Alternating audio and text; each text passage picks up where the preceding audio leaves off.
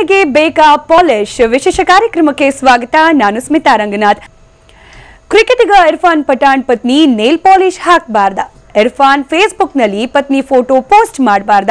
ಫೋಟೋಗೆ ಮೂಲಭೂತವಾದಿಗಳು ಆಕ್ಷೇಪ ವ್ಯಕ್ತಪಡಿಸಿದ್ದು ಸರಿಯೇ? ಪ್ರಜಾಪ್ರಭುತ್ವದಲ್ಲಿ ಹೆಣ್ಣು ತನ್ನಿಷ್ಟ ಬಂದಂತೆ ಬದುಕೋದು ತಪ್ಪೆ? ಇದೇ ಹೊತ್ತಿನ ವಿಶೇಷ ಚಿಂತನೆಗೆ ಬೇಕಾ ಪಾಲಿಶ್.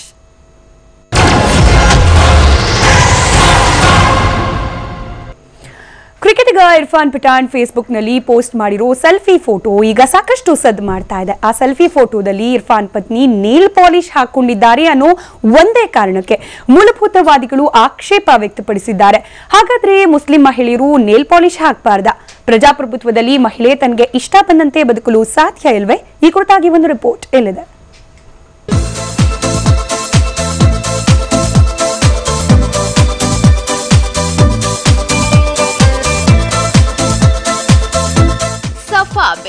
ಕ್ರಿಕೆಟಿಗ ಇರ್ಫಾನ್ ಪಠಾಣ್ರ ಧರ್ಮಪತ್ನಿ. 2016ರ ಫೆಬ್ರವರಿ 7ರಂದು ಸಫಾ ಬೇಗ್ ಇರ್ಫಾನ್ ಪಠಾಣ್ರ ಕೈ ಹಿಡಿದ್ರು. ಕ್ರಿಕೆಟಿಗನ ಬಾಳ ಸಂಗಾತಿಯಾದ್ರು.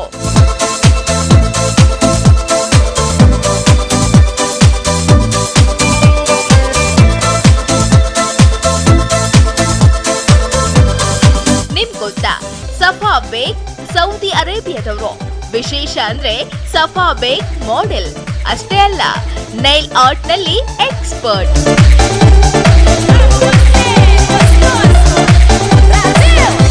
ಸೌದಿ ಅರೇಬಿಯಾದ ಮಾಡೆಲಿಂಗ್ ಲೋಕದಲ್ಲಿ ಸಫಾ ಬೇಗ್ ತಮ್ಮ ಛಾಪು ಮೂಡಿಸಿದ್ರು. ಅನೇಕ ಮ್ಯಾಗಝಿನ್ ನ ಕವರ್ ಪೇಜ್ ನಲ್ಲಿ ಮಿಂಚಿದ್ರು. ಆದ್ರೆ ಅಂದು ಅವರ ಮೇಲೆ ಮೂಲಭೂತವಾದಿಗಳ ಕಣ್ಣು ಬಿದ್ದಿರ್ಲಿಲ್ಲ. ಆದ್ರೀಗ ಅವರ ಮೇಲೆ ಮೂಲಭೂತವಾದಿಗಳ ಕಣ್ಣು ಬಿದ್ದಿದೆ.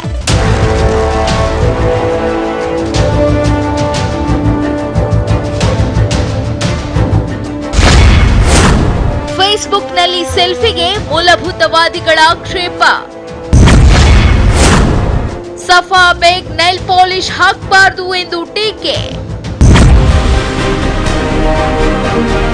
ಹೌದು, ಇರ್ಫಾನ್ ಪಠಾಣ್ ತಮ್ಮ ಪತ್ನಿಯ ಜೊತೆಗಿರೋ ಒಂದು ಸೆಲ್ಫಿ ಫೋಟೋವನ್ನ ಪೋಸ್ಟ್ ಮಾಡಿದ್ರು. ಆ ಫೋಟೋದಲ್ಲಿ ಇರ್ಫಾನ್ ಪತ್ನಿ ಮುಖವನ್ನ ತಮ್ಮ ಕೈಗಳಿಂದ ಮುಚ್ಚಿದ್ರು. ಈ ಸೆಲ್ಫಿಗೆ this girl is trouble, love wifey ಎಂಬ ಶೀರ್ಷಿಕೆ ನೀಡಿದ್ರು.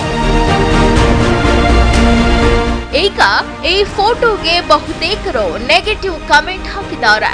ಅದರಲ್ಲೂ ಓರ್ವ ಮಹಿಳೆ ಹಿಜಾಬ್ ಧರಿಸದೆ ಮುಖ ತೋರಿಸಿದ್ದು ಹಾಗೂ ಉಗುರಿಗೆ ನೈಲ್ ಪಾಲಿಶ್ ಹಚ್ಚಿಕೊಂಡಿದ್ದು ತಪ್ಪು ಅಂತ ಕಮೆಂಟ್ ಮಾಡಿದ್ದಾರೆ. ಫೋಟೋವನ್ನ ಫೇಸ್ಬುಕ್ ನಿಂದ ತೆಗೆಯಿರಿ ಅಂತ ಸೂಚಿಸಿದ್ದಾರೆ.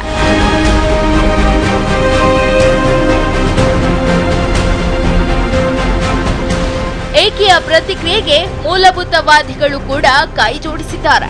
ಫೋಟೋ ತೆಗೆಯಲು ಆಗ್ರಹಿಸಿರೋ ಹಲವರು ಬಾಯಿಗೆ ಬಂದಂತೆ ಕಮೆಂಟ್ ಮಾಡಿದ್ದಾರೆ. ಯಾವಾಗ ಈ ಸೆಲ್ಫಿ ಸಾಮಾಜಿಕ ಜಾಲತಾಣಗಳಲ್ಲಿ ಹೆಚ್ಚು ಸುದ್ದಿ ಮಾಡಿತ್ತು, ಇರ್ಫಾನ್ ಪಠಾಣ್ ಈ ರೀತಿ ಟ್ವೀಟ್ ಮಾಡಿದ್ದಾರೆ.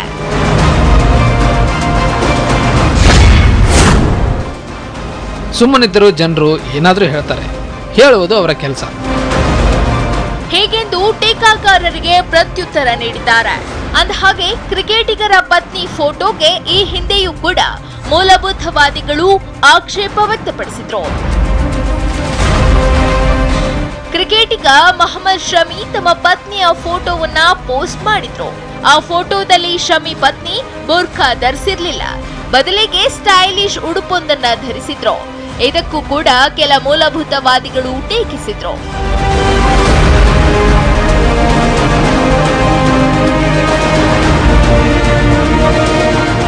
ಒಟ್ಟಾರೆ ಮುಸ್ಲಿಂ ಮಹಿಳೆಯರು ಫೋಟೋ ಕಂಡೊಡನೆ, ಅದರಲ್ಲೂ ಸೆಲೆಬ್ರಿಟಿಗಳ ಪತ್ನಿಯರ ಫೋಟೋ ಪೋಸ್ಟ್ ಆಗ್ತಾ ಇದ್ದಂತೆ ಕೆಲವರು ಬಾಯಿಗೆ ಬಂದಂತೆ ಕಮೆಂಟ್ ಮಾಡ್ತಿದ್ದಾರೆ. ಸದ್ಯ ಇದು ಸರಿಯಾ ಅನ್ನೋ ಪ್ರಶ್ನೆ ಎದ್ದಿದೆ, ಚರ್ಚೆಗೆ ಗ್ರಾಸವಾಗಿದೆ. Bureau report, TV9. ನಮ್ಮ ಕಾರ್ಯಕ್ರಮದ ಹೆಸರೇ ಚಿಂತನೆಗೆ ಬೇಕಾ ಪಾಲಿಶ್ ಅಂತ ಹೇಳಿ. ಯಾಕಂತಂದ್ರೆ ಸಮಾಜ ಸಾಕಷ್ಟು ಮುಂದುವರೆದಿದೆ. ಕೇವಲ ಇಸ್ಲಾಂ ಮಾತ್ರವಲ್ಲ, ಎಲ್ಲಾ ಧರ್ಮದಲ್ಲೂ ಕೂಡ ಆಚರಣೆಗಳು ಕಾಲಕ್ಕೆ ತಕ್ಕಂತೆ ಬದಲಾಗ್ತಾ ಹೋಗ್ತಾ ಇದೆ. ಅದರಲ್ಲೂ ಕೂಡ ಫೇಸ್ಬುಕ್, ಇನ್ಸ್ಟಾಗ್ರಾಮ್, ಟ್ವಿಟರ್ ನಂತಹ ಪರ್ಸನಲ್ ವಿಷಯಗಳಿಗೆ ಸಂಬಂಧಪಟ್ಟಂತೆ, ಅಂದ್ರೆ ನಮ್ಮ ಪರ್ಸನಲ್ ಒಪಿನಿಯನ್ ಗಳನ್ನ, ನಮ್ಮ ಭಾವನೆಗಳನ್ನ ಹಂಚಿಕೊಳ್ಳೋಕೆ ಹೊರಟಿರುವ ಒಂದು ವೇದಿಕೆಯಲ್ಲಿ ನಮಗೆ ಇಷ್ಟ ಬಂದ ಹಾಗೆ ನಾವು ಹಾಕೊಳ್ಳೋದು ಕೂಡ ತಪ್ಪ. ಅಲ್ಲೂ ಕೂಡ ಧರ್ಮದ ಹೆಸರು ಹೇಳ್ಕೊಂಡು ಕಾಮೆಂಟ್ಗಳು ಮಾಡೋದು ಅಥವಾ ಆರೋಪಗಳನ್ನ ಹೊರಿಸೋದು ಸರಿಯೇ? ಈ ಬಗ್ಗೆ ಮಾತನಾಡಲಿಕ್ಕೆ ನಮ್ಮ ಜೊತೆ ಅತಿಥಿಗಳು ಜಾಯಿನ್ ಆಗಿದ್ದಾರೆ. ಕಾರ್ಯಕ್ರಮಕ್ಕೆ ಎಲ್ಲರನ್ನ ಕೂಡ ವೆಲ್ಕಮ್ ಮಾಡ್ತಾ ಇದ್ದೀನಿ. ಶಫೀವುಲ್ಲಾ ಸಾಹಿಬ್ ಇಸ್ಲಾಂ ಧಾರ್ಮಿಕ ಚಿಂತಕರು ಕಾರ್ಯಕ್ರಮದಲ್ಲಿ ಜಾಯಿನ್ ಆಗಿದ್ದಾರೆ. ಹಾಗೆ ಸುಲ್ತಾನಾ ಬೇಗಂ ಸಾಮಾಜಿಕ ಕಾರ್ಯಕರ್ತೆ ಅವರು ಕೂಡ ಚರ್ಚೆಯಲ್ಲಿ ಜಾಯಿನ್ ಆಗ್ತಾ ಇದ್ದಾರೆ. ಹಾಗೆ ಒಬ್ಬ ವಿದ್ಯಾರ್ಥಿನಿ ಕೂಡ ಚರ್ಚೆಯಲ್ಲಿ ಜಾಯಿನ್ ಆಗ್ತಾ ಇದ್ದಾರೆ, ಸಲ್ಮಾ ಅಂತ ಹೇಳಿ.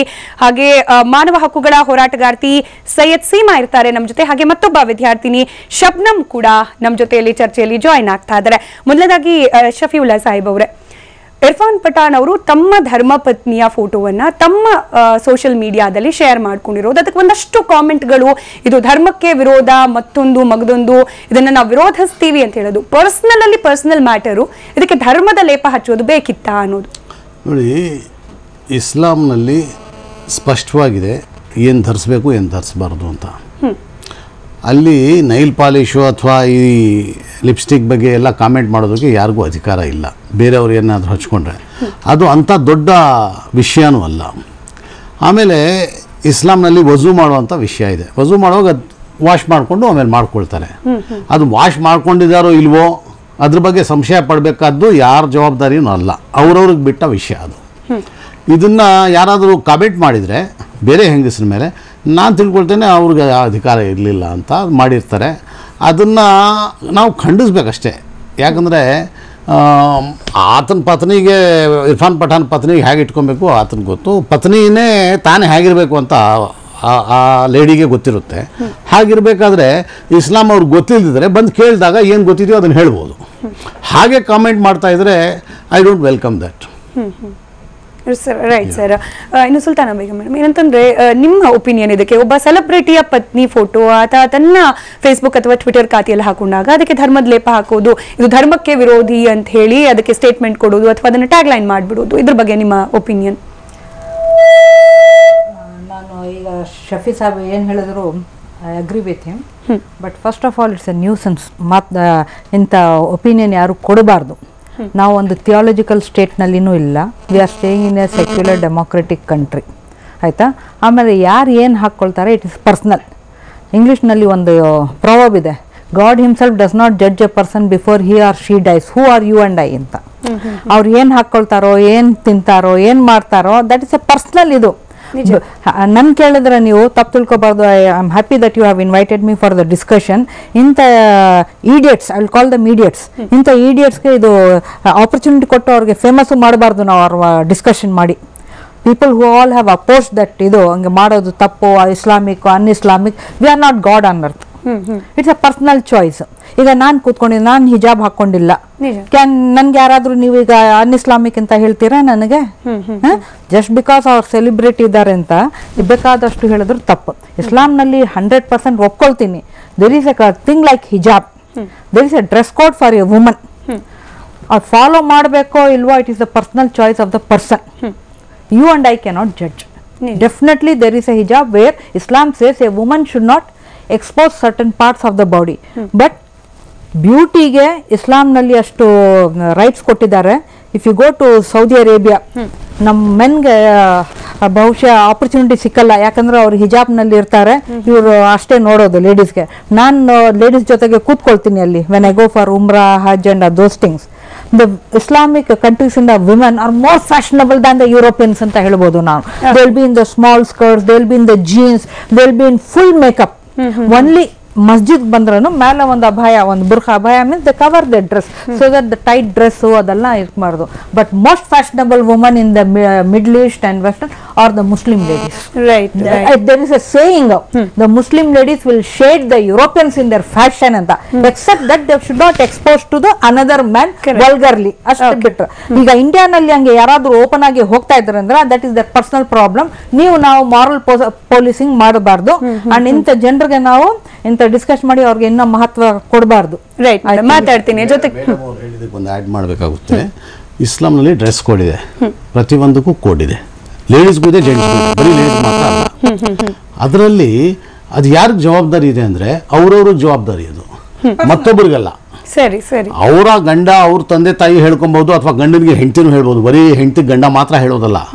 ಗಂಡ ಏನಾದರೂ ಡ್ರೆಸ್ ಕೋಡ್ ಸರಿಯಾಗಿ ಹಾಕೊಳ್ದಿದ್ರೆ ಹೆಂಡತಿನೂ ಅಬ್ಜೆಕ್ಟ್ ಮಾಡ್ಬೋದು, ಹಿಂಗೆ ಯಾಕೆ ಹಾಕೊಂಡಿದ್ದೀರಾ, ಸರಿಯಾಗಿ ಮಾಡ್ಕೊಳ್ರಿ ಅಂತ. ಬರೀ ಗಂಡ ಮಾತ್ರ ಹೆಂಗಸ್ ಕೇಳೋದಲ್ಲ. ಹಾಗೇನೆ ತಂದೆ ತಾಯಿ ಮಕ್ಕಳು ಹೇಳ್ಕೊಬೋದು.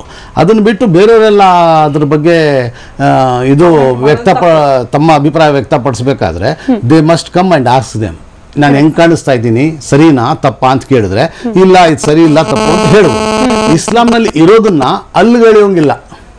As A Muslim I must agri what ever dress code is there in ಇಸ್ಲಾಂ.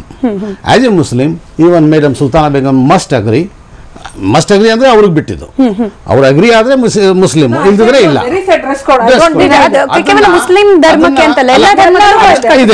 ಅದನ್ನ ಡಿನೈ ಮಾಡಂಗಿಲ್ಲ.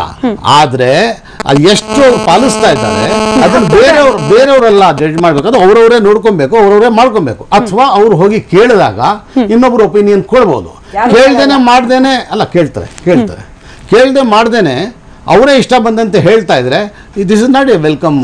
ಇನ್ನೊಂದು ಮಾರಲ್ ಪೊಲೀಸಿಂಗ್ ಅನ್ನೋದು ಎಸ್ಪೆಷಲಿ ಸೋಷಿಯಲ್ ಮೀಡಿಯಾದಲ್ಲಿ ಅತಿರೇಕ ಅನ್ನೋ ಲೆವೆಲ್ ಅಲ್ಲಿ ಆಗ್ತಾ ಇರೋದು. ಈ ನಡುವೆ ಪ್ರಶ್ನೆ ಮಾಡೋರು ಇವ್ರು ಯಾರು? ಮಾರಲ್ ಪೊಲೀಸಿಂಗ್ ನಾನು ಮಾರಲ್ ಪೊಲೀಸಿಂಗ್ ಅಂತ ಕರೆಯಕ್ಕೆ ತಯಾರಿಲ್ಲ. It is immoral policing, including whether it is Sri Ram Sene or any Muslim boys are gathered to teach lesson to other ladies or gents. I don't welcome it. I call it immoral policing, not moral policing. Because moral policing ಅಂದ್ರೆ ಅವ್ರಿಗೆ ಬಹಳ ಮರ್ಯಾದೆ ಕೊಟ್ಟಂಗೆ ಆಗುತ್ತೆ. ಅಷ್ಟು ಮರ್ಯಾದೆ ಅವ್ರು ಕೊಡಬಾರ್ದು ಅಂತ ನನ್ನ. ಸರಿ, ಈ ನೇಲ್ ಪಾಲಿಶ್ ವಿಷಯಕ್ಕೆ ಬರೋದಾದ್ರೆ ಪರ್ಟಿಕ್ಯುಲರ್ ಅಲ್ಲಿ ಎಲ್ಲಾದ್ರೂ ಇದೆಯಾ ನೇಲ್ ಪಾಲಿಶ್ ಹಚ್ಚಬಾರ್ದು, ಯಾಕೆ ಹಚ್ಚಬೇಕು ಹಚ್ಚಬಾರ್ದು? No it is totally. ನಾನು ಹೇಳ್ತಾ ಇದ್ದೀನಿ, ಇಲ್ಲ, the women are so fashionable in the east. Nail polish is a beauty of the woman. Islam does not prohibit a woman from dressing up. Only dress code, she should not expose the dressing outside anta ide. But nail polishing, what he is interfering.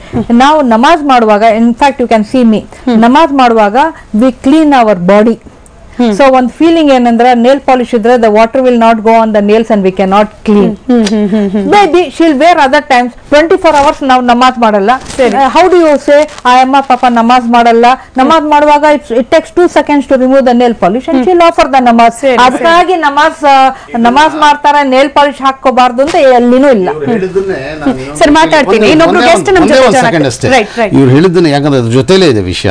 ಇವ್ರು ಹೇಳಿದ್ದನ್ನ ನಾನೇನು ಹೇಳಿ ಬಯಸ್ತೇನೆ ಅಂದ್ರೆ ಇಸ್ಲಾಂನಲ್ಲಿ Nile polishing ಹಾಕೊಬೇಕು ಹಾಕೊಬಾರ್ದು ಅಂತಿಲ್ಲ. ಆದ್ರೆ ವಜು ಅಂದ್ರೆ ಅಬಲ್ಯೂಷನ್ ಮಾಡುವಾಗ ಎಲ್ಲಾ ಬಾಡಿಗೂ ಬಾಡಿ ಟಚ್ ಆಗ್ಬೇಕು ಅಂತಿದೆ. ಇವ್ರು ಕರೆಕ್ಟ್ ಆಗಿ ಅಷ್ಟೇ ಅಲ್ಲ ನೈಲ್ ಪಾಲಿಶಿಂಗ್ ಇದ್ಬಿಟ್ಟು ಒಳಗಡೆ ಟಚ್ ಆಗದಿದ್ರೆ ಅದು ಅಲೋ ಇಲ್ಲ. ಅದನ್ನ ಅವ್ರು ಏನ್ ತೆಕ್ಕೊಂಡ್ಬಿಡ್ತಾರೆ, ಇವ್ರು ಹೇಳಿದ್ರು 1-2 ನಿಮಿಷದಲ್ಲಿ ತೆಕ್ಕೊಂಡ್ಬಿಡ್ತೀವಿ ಅಂತ. That's all. ಬೇರೆಯವ್ರು ಹೋಗಿ ಅದನ್ನ ತೆಕ್ಕೊಂಡ್ರೋ ಇಲ್ವೋ ಅಂತ ನೋಡ್ಬೇಕಾಗಿಲ್ಲ, ಅವರೇ ಇಣ್ಕೊಂಡು ನೋಡ್ಕೊಳ್ತಾರೆ. ಅದ್ಮೇಲೆ ನಾವು ಯಾರು ಸೂಪರ್ವೈಸರ್ಸ್ ಅಥವಾ ಇನ್ಸ್ಪೆಕ್ಟರ್ಸ್ ಅಲ್ಲ. ಸರಿ ಸರ್, ಮಾತಾಡ್ತೀನಿ. ಮತ್ತೊಬ್ಬ ಅತಿಥಿ ನಮ್ಮ ಜೊತೆ ಜಾಯ್ನ್ ಆಗಿರೋದು ಮಾನವ ಹಕ್ಕುಗಳ ಹೋರಾಟಗಾರ್ತಿ ಸೈಯದ್ ಸೀಮಾ ಅವರು. ಸೈಯದ್ ಸೀಮಾ ಅವರೇ, ಗೊತ್ತಾಗಿರ್ಬೋದು ಇರ್ಫಾನ್ ಪಠಾಣ್ ಅವರು ತಮ್ಮ ಒಂದು ಸೋಷಿಯಲ್ ಮೀಡಿಯಾದಲ್ಲಿ ಶೇರ್ ಮಾಡಿರುವ ಫೋಟೋ, ಅದರಲ್ಲಿ ನೇಲ್ ಪಾಲಿಶ್ ಹಚ್ಚಿದ್ದಾರೆ ಅವರ ಪತ್ನಿ ಅನ್ನೋದಕ್ಕೆ ಇಷ್ಟೆಲ್ಲ ವಾದ ಪ್ರತಿವಾದಗಳು ನಡೀತಾ ಇರೋದು. ಇಸ್ಲಾಂ ಧರ್ಮಕ್ಕೆ ವಿರೋಧಿ ಇದು ಅನ್ನೋ ರೀತಿಯ ಕಾಮೆಂಟ್ಸ್ ಕೂಡ ಹರಿತಾ ಇರೋದು. ತಮ್ಮ ಒಪಿನಿಯನ್ ಈ ಬಗ್ಗೆ? ಮೇಡಮ್, ಆಕ್ಚುಲಿ ನೇಲ್ ಪಾಲಿಶ್ ಹಾಕೋದ್ರಿಂದ ಏನು ಪ್ರಾಬ್ಲಮ್ ಇಲ್ಲ. ನಮಾಜ್, ಇವಾಗ ನಾನು ನಿಮ್ದು ಆರ್ಗ್ಯುಮೆಂಟ್ ಕೇಳ್ಕೊತಾ ಇದ್ನಿ. ನಮಾಜ್ ಮಾಡಬೇಕಾದ್ರೆ ನೇಲ್ ಪಾಲಿಶ್, ವಜು ಮಾಡಬೇಕಾದ್ರೆ ನೇಲ್ ಪಾಲಿಶ್ ಆಕ್ಚುಲಿ ಅದು ಆ ಟೈಮಿಗೆ ತೆಗೆದುಬಿಟ್ಟು ಆಮೇಲೆ ಹಾಕೊಂಡ್ರು ಏನ್ ಪರವಾಗಿಲ್ಲ. ಈ ವಿಷಯನ ಕುರಿತು ಇಷ್ಟೆಲ್ಲ ಆರ್ಗ್ಯುಷನ್ಸ್ ಮಾಡೋ ಅವಶ್ಯಕತೆ ಇಲ್ಲ ಅಂತ ನನಗೆ ಅನ್ಸುತ್ತೆ ಮೇಡಮ್. ಮತ್ತೊಂದು ಮಾತು ಮಾತಾಡ್ತಾ ಇದ್ವಿ, ಏನಂದ್ರೆ ಸೆಲೆಬ್ರಿಟಿಗಳು ತಮ್ಮ ಸೋಷಿಯಲ್ ಮೀಡಿಯಾದಲ್ಲಿ ಅಭಿಮಾನಿಗಳಿಗೋಸ್ಕರ ಶೇರ್ ಮಾಡ್ಕೊಳ್ಳೋ ಒಂದಷ್ಟು ಪರ್ಸನಲ್ ಡೀಟೇಲ್ಸ್ ಬಗ್ಗೆ ಕೂಡ ಧರ್ಮದ ಹೆಸರಚ್ಚಿ ಇದು ತಪ್ಪು ಅಂತ ಹೇಳೋರ್ಗೆ ಎಷ್ಟು ನೈತಿಕತೆ ಇರುತ್ತೆ ಅಂತ ಹೇಳಿ, ಇದನ್ನ ನಾವು ಖಂಡಿಸ್ತೀವಿ ಅಂತ ಹೇಳೋ ಅಥವಾ ಇದು ಧರ್ಮಕ್ಕೆ ವಿರೋಧಿ ಅಂತ ಹೇಳೋಕೆ ಅವ್ರಿಗೆ ಎಷ್ಟು ನೈತಿಕತೆ ಇರುತ್ತೆ ಅಂತ ಹೇಳಿ ತಮ್ಮ ಒಪಿನಿಯನ್ ಈ ಬಗ್ಗೆ? ಸರ್ ಮೇಡಮ್, ಆಕ್ಚುಲಿ ನೀವು ನೋಡಿದ್ರೆ every woman has their own rights. ಇಲ್ಲಿ ಯಾರು ಯಾರಿಗೆ ಪಾಯಿಂಟೆಡ್ ಮಾಡೋ ಅವಶ್ಯಕತೆ ಇಲ್ಲ. ಸ್ಪೆಷಲಿ ಮುಸ್ಲಿಂ ಆಗಲಿ, ಹಿಂದೂ ಆಗಲಿ, ಯಾರು ಆಗಲಿ, ಎಲ್ಲರಿಗೂ ತಮ್ಮ ಜೀವನ ಯಾವ ತರ ಲೀಡ್ ಮಾಡಬೇಕು ಅಂತ ಗೊತ್ತು. We are not against of Islam and not Hadith, not Quran. Okay, ಈ ಸಣ್ಣ ವಿಷಯನ ಕುರಿತು ಬಿಟ್ಟು ಇದನ್ನು ಇಷ್ಟು ಪಬ್ಲಿಸಿಟಿ ಮಾಡೋದು ಸರಿ ಅಲ್ಲ. Every woman has their own rights, they can dress up any how they want. Minimum ಎಷ್ಟಿರ್ಬೇಕು ಅಷ್ಟಿದ್ರೆ ಸಾಕಲ್ಲ ಮೇಡಮ್. ಇದನ್ನ ಕುರಿತು ಬಿಟ್ಟು ಇಷ್ಟು ಇದಕ್ಕೆ ಎಳೆಯುವ ಅವಶ್ಯಕತೆ ನನಗಿನ್ನ ಇಂಪಾರ್ಟೆನ್ಸ್ ಅನ್ಸಲ್ಲ. ಸರಿ ಸರಿ, ಮಾತಾಡ್ತೀನಿ ನಿಮ್ ಜೊತೆ. ಹಾಗೆ ಮುಸ್ಲಿಂ ಪರ ಚಿಂತಕರಾದ ಉಮರ್ ಶರೀಫ್ ಅವರು ಕೂಡ ಚರ್ಚೆಯ ಮುಂದಿನ ಹಂತದಲ್ಲಿ ನಮ್ ಜೊತೆ ಜಾಯ್ನ್ ಆಗ್ತಾರೆ. ಹಾಗೆ ಸಮಕಾಲೀನ ಮುಸ್ಲಿಂ ಯುವತಿಯರ ಮೆಂಟಾಲಿಟಿ ಯಾವ ರೀತಿ ಇದೆ, ಧರ್ಮದ ಕುರಿತಾದ ಅವರ ಚಿಂತನೆಗಳು ಯಾವ ರೀತಿ ಇದೆ ಅನ್ನೋದನ್ನ ಮಾತನಾಡ್ಲಿಕ್ಕೆ ಒಬ್ರು ಸ್ಟೂಡೆಂಟ್ ನಮ್ ಜೊತೆ ಜಾಯ್ನ್ ಆಗ್ತಾ ಇದ್ದಾರೆ. ಸಲ್ಮಾ ಹಾಗೆ ಶಬ್ನಮ್ ಕೂಡ ಜಾಯ್ನ್ ಆಗ್ತಾರೆ. ಚರ್ಚೆನ ಮುಂದುವರಿಸೋಣ ಚಿಕ್ಕದೊಂದು ಬ್ರೇಕ್ ನಂತರ. ಚಿಂತನೆಗೆ ಬೇಕಾ ಪಾಲಿಶ್ ವಿಶೇಷ ಕಾರ್ಯಕ್ರಮಕ್ಕೆ ಮತ್ತೆ ಸ್ವಾಗತ. ಉಮರ್ ಶರೀಫ್ ಸರ್, ಇಷ್ಟೋ ತನಕ ಡಿಸ್ಕಸ್ ಮಾಡ್ತಾ ಇದ್ವಿ ಇರ್ಫಾನ್ ಪಠಾಣ್ ಅವರ ವೈಫ್ ಕೈಗೆ ನೇಲ್ ಪಾಲಿಶ್ ಹಾಕಿದ್ದಾರೆ ಅನ್ನೋದು ಸೋಷಿಯಲ್ ಮೀಡಿಯಾದಲ್ಲಿ ಕಮೆಂಟ್ ಮಾಡೋರಿಗೆ ಇಸ್ಲಾಂ ಧರ್ಮಕ್ಕೆ ವಿರೋಧ ಅದು ಅಂತ ಅನ್ಸುತ್ತೆ. ತಮ್ಮ ಒಪಿನಿಯನ್ ಇದಕ್ಕೆ? ನೋಡಿ, ಆ ಪಿಕ್ಚರ್ ನೋಡಿದ್ರೆ ಅದರಲ್ಲಿ ಎಷ್ಟೋ ಪಾಸಿಟಿವಿಟಿ ಇದೆ. ಅವರ ಹೆಂಡತಿ ಒಂಥರ ಒಂದು ಶೈನೆಸ್ ಜೊತೆಗೆ ಒಂದು ಮಾಡೆಸ್ಟಿ ಜೊತೆಗೆ ಮುಖವನ್ನು ಕ್ಲೋಸ್ ಮಾಡಿದ್ದಾರೆ. ಇನ್ನೊಂದು ನೋಡಕ್ ಹೋದ್ರೆ ಅವರು ಕೂಡ ಹಿಜಾಬ್ನಲ್ಲಿದ್ದಾರೆ, ಬುರ್ಕ್ ಹಾಕೊಂಡಿದ್ದಾರೆ. ಆಕ್ಚುಲಿ ಅವ್ರು ಬಂದು ಒಂದು ಕಾಲದಲ್ಲಿ ಮಾಡೆಲ್ ಅಂತೆ, ಅದು ಇಲ್ಲದೆ ಅವರು ನೈಲ್ ಪಾಲಿಶ್ ಎಕ್ಸ್ಪರ್ಟ್ ಅಂತೆ. ಸೊ ಪಾಸಿಟಿವ್ ಆಗಿ ನೋಡ್ಬೇಕಂದ್ರೆ ಅಂತ ಒಬ್ಬ ಮಾಡೆಲ್ ಆಗಿರೋ ಒಬ್ಬ ವ್ಯಕ್ತಿ ಇವತ್ತಿಗೆ ಹಿಜಾಬ್ನಲ್ಲಿ ಬರಬೇಕಾಗಿದೆ, ಅದೇ ದೊಡ್ಡ ವಿಷಯ. ಯಾಕಂದ್ರೆ ಅವರು ನೆಗೆಟಿವ್ ಅನ್ನು ಹುಡುಕೋರು ಯಾವಾಗ್ಲೂ ಯಾರಲ್ಲಿ ಏನೇನು ಕಡಿಮೆ ಇದೆಯೋ ಅದನ್ನ ಹುಡ್ಕೊಂಡು ಹೋಗ್ತಾರೆ. ಉದಾಹರಣೆ ಅಂದ್ರೆ ಒಂದು ತೋಟಕ್ಕೆ ಹೋದ್ರೆ ನಮ್ಗೆ ಕಣ್ಣು ಕಾಣಿಸೋದು ಏನಂದ್ರೆ ಒಳ್ಳೆ ಒಳ್ಳೆ ಮರ ಕಾಣಿಸುತ್ತೆ, ಅಲ್ಲಿರುವ ಫಲಗಳು, ಅಲ್ಲಿ ಬ್ಯೂಟಿ ಕಾಣಿಸುತ್ತೆ. ಕೆಲವರು ಅಲ್ಲಿ ಹೋಗ್ಬಿಟ್ಟು ಕಸದ ತೊಟ್ಟಿಯಲ್ಲಿ ಇದಂತ ಹುಡ್ಕೊಂಡು ಹೋಗ್ತಾರೆ, ಅವ್ರಿಗೆ ಅದೇ ಕಾಣಿಸುತ್ತೆ. ನೋಡಿ, ಅದ್ರಲ್ಲಿ ಏನು ನನ್ಗೇನು ಎಲ್ಲ ಪಾಸಿಟಿವ್ ಆಗಿದೆ. ಈಗಾಗಲೇ ನಮ್ಮ ಸಿಸ್ಟರ್ ಹೇಳಿದ್ರು ಕೈನಲ್ಲಿ ಹಚ್ಕೊಳ್ಬಾರ್ದಂತ ಏನೂ ಇಲ್ಲ, ಯಾವ ಬೇಕಲ್ಲ ಆಗಬಹುದು. ನಮಾಜ್ಗೆ ಮುಂಚೆ ಅಲ್ಲಿ ನೀರು ಹೋಗಿ ಕ್ಲೀನ್ ಮಾಡಬೇಕು. ಅಂದ್ರೆ ನಾವು ನಮಾಜ್ ಮಾಡೋಕೆ ಒಂದು ಪದ್ಧತಿ ಇದೆ, ಕ್ಲೀನ್ ಮಾಡ್ಬಿಟ್ಟು ಆಮೇಲೆ ನಮಾಜ್ಗೆ ಹೋಗ್ಬೇಕು. ನೀರು ಅದೆಲ್ಲ ಅಲ್ಲಿ ಟಚ್ ಆಗ್ಬೇಕು, ಮುಟ್ಬೇಕು. ಹಾಗಾಗಿ ನೈಲ್ ಪಾಲಿಶ್ ಇದ್ರೆ ಅದು ಮುಟ್ಟಕ್ಕಾಗಲ್ಲ. ಅದು ಒಂದು ಕಾರಣದಿಂದ ಅದನ್ನ ಕ್ಲೀನ್ ಮಾಡ್ಬಿಟ್ಟು ಅವ್ರಿಗಾಯ್ತು, ಅವ್ರ ದೇವ್ರಿಗಾಯ್ತು. ನಾವು ಹೋಗ್ಬಿಟ್ಟು ನೀನ್ ಯಾಕೆ ಹೀಗ್ ಮಾಡ್ತಿದ್ಯಾ ಸಂದರ್ಭದಲ್ಲಿ ತಗೊಳ್ತಾರೆ. ಹಾಗೆ ಅವ್ರ ಜವಾಬ್ದಾರಿ. ಪರ್ಸನಲ್ ಇಶ್ಯೂ ನಲ್ಲಿ ನಾವೇನಕ್ಕೆ ನಮ್ಮ ಮುಂದೆ ಆಗ್ಬೇಕು, ಒಂದು ವಿಷಯ. ಎರಡನೇ ಇಶ್ಯೂ, ಅವರು ಕೂಡ ನೋಡಿ ಪಕ್ಕದಲ್ಲಿ ಇರ್ಫಾನ್ ಪಠಾಣ್ ಕೂಡ ಒಂದು ಕಾಲದಲ್ಲಿ ಗಡ್ಡ ಗಿಡ ಏನೂ ಇರಲಿಲ್ಲ, ಇವತ್ತಿಗೆ ಗಡ್ಡ ಬಿಟ್ಟಿದ್ದಾರೆ. ಏನು ಇಸ್ಲಾಂ ಬಂದು ಯಾರನ್ನು ಜಾಸ್ತಿ ಫೋರ್ಸ್ ಮಾಡೋದಿಲ್ಲ. ಗಡ್ಡ ಬಿಟ್ರೆ ಮಾತ್ರ ಅವ್ನು ಮುಸ್ಲಿಂ ಅಂತ ಇಲ್ಲ, ಗಡ್ಡ ಇಲ್ಲದೆ ಇದ್ರು ಅವ್ನು ಮುಸ್ಲಿಮೇ.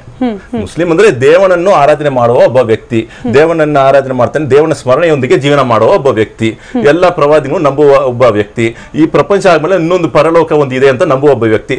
ಈ ಮನಸ್ಸಿನೊಳಗೆ ಇರುವ ಆ ಧರ್ಮದ ವಿಚಾರಗಳನ್ನು ಮನಸ್ಸಿನೊಳಗೆ ಇಟ್ಕೊಂಡು ಎಲ್ಲರಿಗೂ ಒಳಿತನ್ನು ಮಾಡುವವನು, ಕೆಡುಕನ್ನು ಬಿಟ್ಟು ದೂರ ಮಾಡಲು ಪ್ರಯತ್ನಿಸುವನು, ಅವನೇ ಒಬ್ಬ ಮುಸ್ಲಿಂ ಅಂತ ಕೊಡೋದು. ಇದರಲ್ಲಿ ನೈಲ್ ಪಾಲಿಶ್ ಒಂದು ಇಶ್ಯೂ ಇಟ್ಕೊಂಡು ಇದರಲ್ಲಿ ಒಂದು ದೊಡ್ಡ ಟ್ರೋಲಿಂಗ್ ಮಾಡ್ಕೊಳ್ಳೋದು, ಟ್ರೋಲಿಂಗ್ ಮಾಡೋದೇ ಒಂದು ತಪ್ಪಾಗಿರೋ, ಟ್ರೋಲಿಂಗ್ ಮಾಡೋದೇ ಒಂದು ಹರಾಮಾಗಿರೋ ಒಂದು ವಿಷಯ. ನೋಡಿ, ಅವರು ಬಂದು ಅಲ್ಲಿ ನೈಲ್ ಪಾಲಿಶ್ ಬಂದು ಹಾಕೊಳ್ಳೋದು ಬಿಡೋದು ಅದು ಬೇರೆ ವಿಷಯ. ಟ್ರೋಲಿಂಗ್ ಮಾಡೋದು ಎಷ್ಟು ಒಟ್ಟಿಗೆ ಅದು ಸರಿಯಾಗಿದೆ, ಅದೇ ತಪ್ಪಾಗಿದೆ.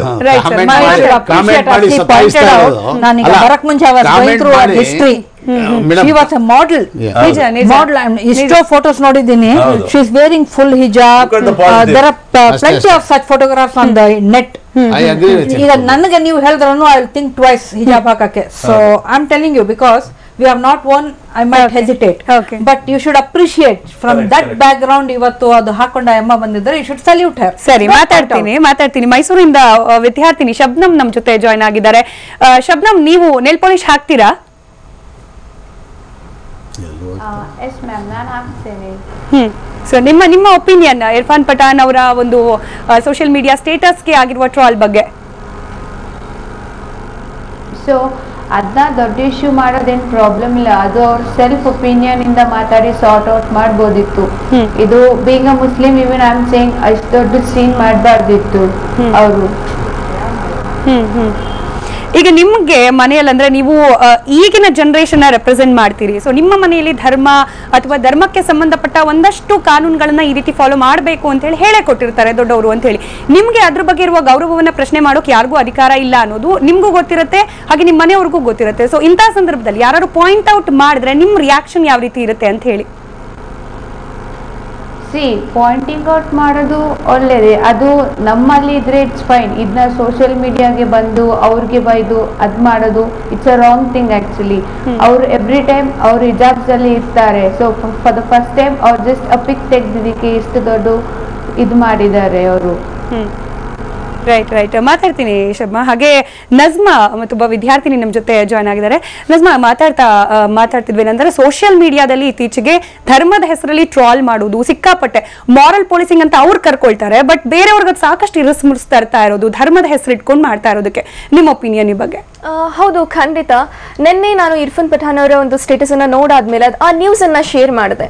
ಆ ನ್ಯೂಸ್ ಅನ್ನ ಶೇರ್ ಆದ ತಕ್ಷಣ ಪಟ್ ಪಟ್ ಪಟ್ ಪಟ್ ಅಂತ ಹೇಳಿ ಕಮೆಂಟ್ಗಳು ಬರ್ಲಿಕ್ಕೆ ಶುರುವಾದವು.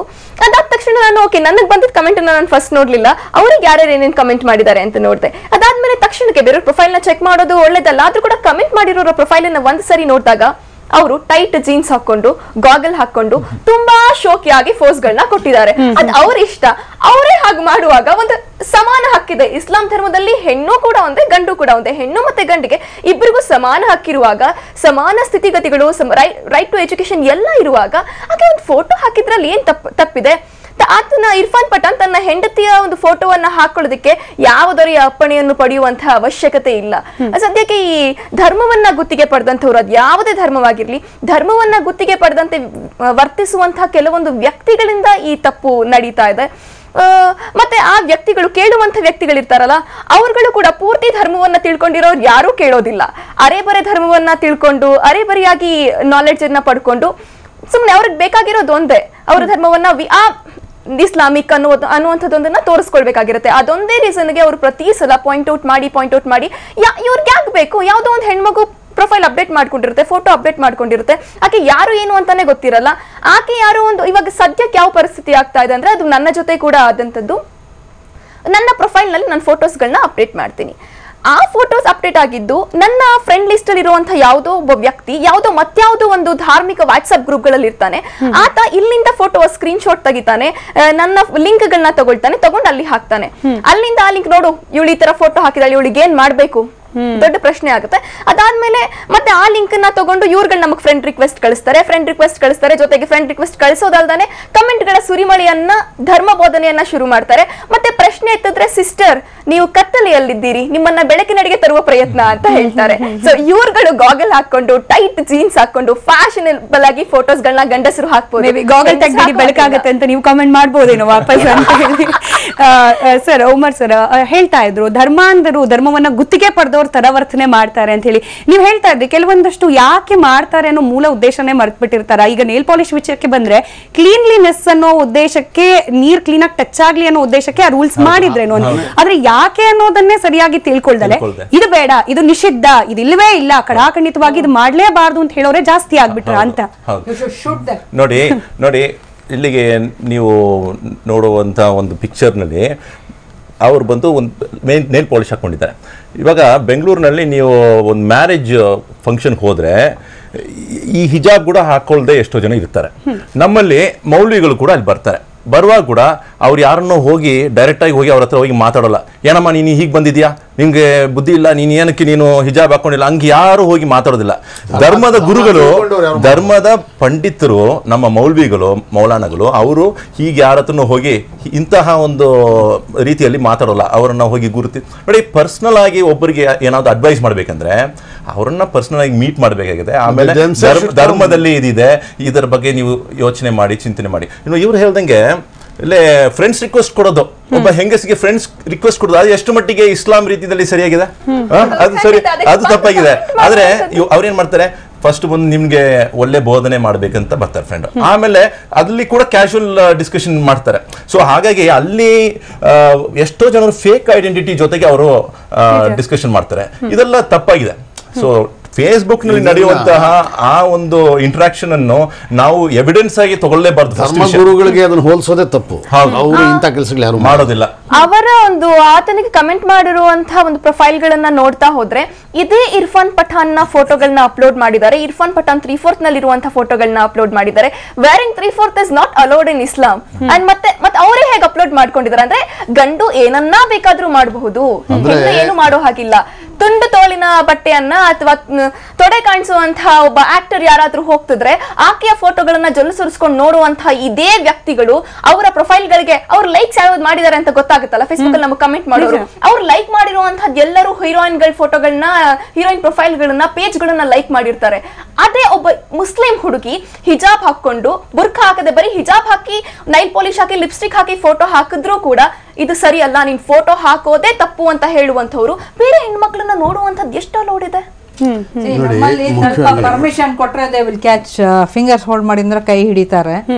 So I have also gone through all that. But ಈಗ ಹೇಳೋದು ನೀವಾಗ್ಲೇ ಹೇಳ್ತಾ ಇದ್ರೆ ಏನಂತಂದ್ರೆ ಎಸ್ಪೆಷಲಿ ಇರ್ಫಾನ್ ಪಠಾನ್ ಅವ್ರ ವೈಫ್ ಬಗ್ಗೆ ಮಾತಾಡೋದಾದ್ರೆ ಸೌದಿ ಅರೇಬಿಯಾದವರು ಮೂಲತಃ ಅವರು ಅಲ್ಲಿ ಟಾಪ್ ಮಾಡೆಲ್ ಆಗಿದ್ದವರು, ನೇಲ್ ಆರ್ಟ್ ಅಲ್ಲಿ ತುಂಬಾ ಎಕ್ಸ್ಪರ್ಟ್ ಆಗಿದ್ದವರು. ಅಂತವ್ರೊಬ್ರು ಅಲ್ಲೇನೆ ಅಂದ್ರೆ ಸೌದಿ ಅರೇಬಿಯಾ ಅಂದ್ರೆ ಎಲ್ಲರಿಗೂ ಗೊತ್ತಿರೋದು ಮುಸ್ಲಿಂ ಧರ್ಮ ಎಷ್ಟರ ಮಟ್ಟಿಗೆ ಫಾಲೋ ಮಾಡೋರು ಅಲ್ಲಿ ಇದ್ದಾರೆ ಅಂತ ಹೇಳಿ, ಅಲ್ಲಿದ್ದೇ ಅಲ್ಲಿ ಯಾರಿಂದನೂ ಆಕ್ಷೇಪ ವ್ಯಕ್ತಪಡಿಸ್ಕೊಳ್ದಲ್ಲೇ ಇದ್ದು ಬಂದವರು ಭಾರತದಲ್ಲಿ ಬಂದು ಈ ರೀತಿ ಎಲ್ಲ ಫೇಸ್ ಮಾಡ್ಬೇಕಾಯ್ತಾ ಅನ್ನೋದು ದುರಂತ ಅನ್ಸುತ್ತಲ್ವಾ ಅಂತ. ಏನಂದ್ರೆ ಈ ಜನ ಯಾರು ಅದನ್ನ ಕಾಮೆಂಟ್ ಮಾಡ್ತಾ ಇದ್ದಾರೋ ಅವರು ಇಸ್ಲಾಂ ಫಾಲೋ ಮಾಡ್ತಾ ಇರೋರಲ್ಲಿ ಅಗ್ರಗಣ್ಯರು ಅಥವಾ ಧಾರ್ಮಿಕ ಪಂಡಿತರು, ಧಾರ್ಮಿಕ ಚಿಂತಕರು ಅಂತ ತಿಳ್ಕೊಳ್ಳೋದೇ ನಮ್ಮ ತಪ್ಪು ಅಂತ ಕಾಣುತ್ತೆ. ಇವರು ಈ ಇಂಥ ಕಾಮೆಂಟ್ಸ್ ಮಾಡೋದ್ರಲ್ಲಿ ಪರಿಣಿತರು ಅಂತ ಕಾಣುತ್ತೆ. ಅವರು ಬರೀ ಮುಸ್ಲಿಮ್ಗೆ ಮಾತ್ರ ಮಾಡ್ತಾರೆ ಅಂತಾನು ಹೇಳಲಿಕ್ಕೆ ಬರಲ್ಲ. ಅವರು ಎಲ್ರಿಗೂ ಮಾಡ್ಬೋದು, ಯಾವ ರೀತಿ ಇದ್ರೂ ಮಾಡ್ಬೋದು. ಇಸ್ಲಾಂ ಯಾವ ರೀತಿ ಇಸ್ಲಾಂ ಮೇಲೆ ನಡಿಬೇಕು ಅನ್ನೋದನ್ನ ಎಲ್ಲ ಮುಸ್ಲಿಮ್ಸ್ ತಿಳ್ಕೊಂಡಿರ್ತಾರೆ. ಎಷ್ಟು ಮಟ್ಟಿಗೆ ನಡ್ಕೊಳ್ತಾ ಇದ್ದಾರೆ ಅದು ಅವ್ರವ್ರಿಗೆ ಬಿಟ್ಟಿದ್ದು. ಅದರಲ್ಲಿ ಇನ್ನೂ ಸ್ವಲ್ಪ ಚೆನ್ನಾಗಿ ನಡ್ಕೊಬೇಕು ಅಂದರೆ ತಿಳ್ಕೊಳ್ಳೋದಕ್ಕೆ ಕುರಾನ್ ಹದೀಸ್ ಇರುತ್ತೆ. ಅದು ಅರ್ಥವಾಗದಿದ್ರೆ ಉಲಮಾಗಳ ಹತ್ರ ಹೋದರೆ ಅವ್ರು ಹೇಳ್ತಾರೆ. ಅವರೇ ಸ್ವತಃ ಬಂದು ವಾಲಂಟಿಯರ್ ಆಗಿ ಎಲ್ರಿಗೂ ಹೇಳ್ಕೊಂಡು ತಿರ್ಗೋದಿಲ್ಲ. ಇವರು ಕೆಲಸ ಕಾರ್ಯ ಬಿಟ್ಟು ಕಾಮೆಂಟ್ ಮಾಡಿಕೊಂಡು ಇವಾಗ ಅವ್ರು ಹೇಳಿದ್ರಲ್ಲ ಆ ರೀತಿ ಅದನ್ನು ದುರ್ಗುಟ್ಟು ನೋಡಿಕೊಂಡು ಅದರಲ್ಲಿ ಅಂಥ ಜನರಿಗೆ ಧಾರ್ಮಿಕ ಚಿಂತಕರು ಅಥವಾ ಧರ್ಮ ಪಾಲನೆ ಮಾಡೋರು ಅಥವಾ ಅವ್ರಿಗೆ ಮಾರಲ್ ಪೊಲೀಸಿಂಗ್ ಅನ್ನೋದು ನನ್ನ ವಿಚಾರದಲ್ಲಿ ಇಟ್ಸ್ ನಾಟ್ ರೈಟ್.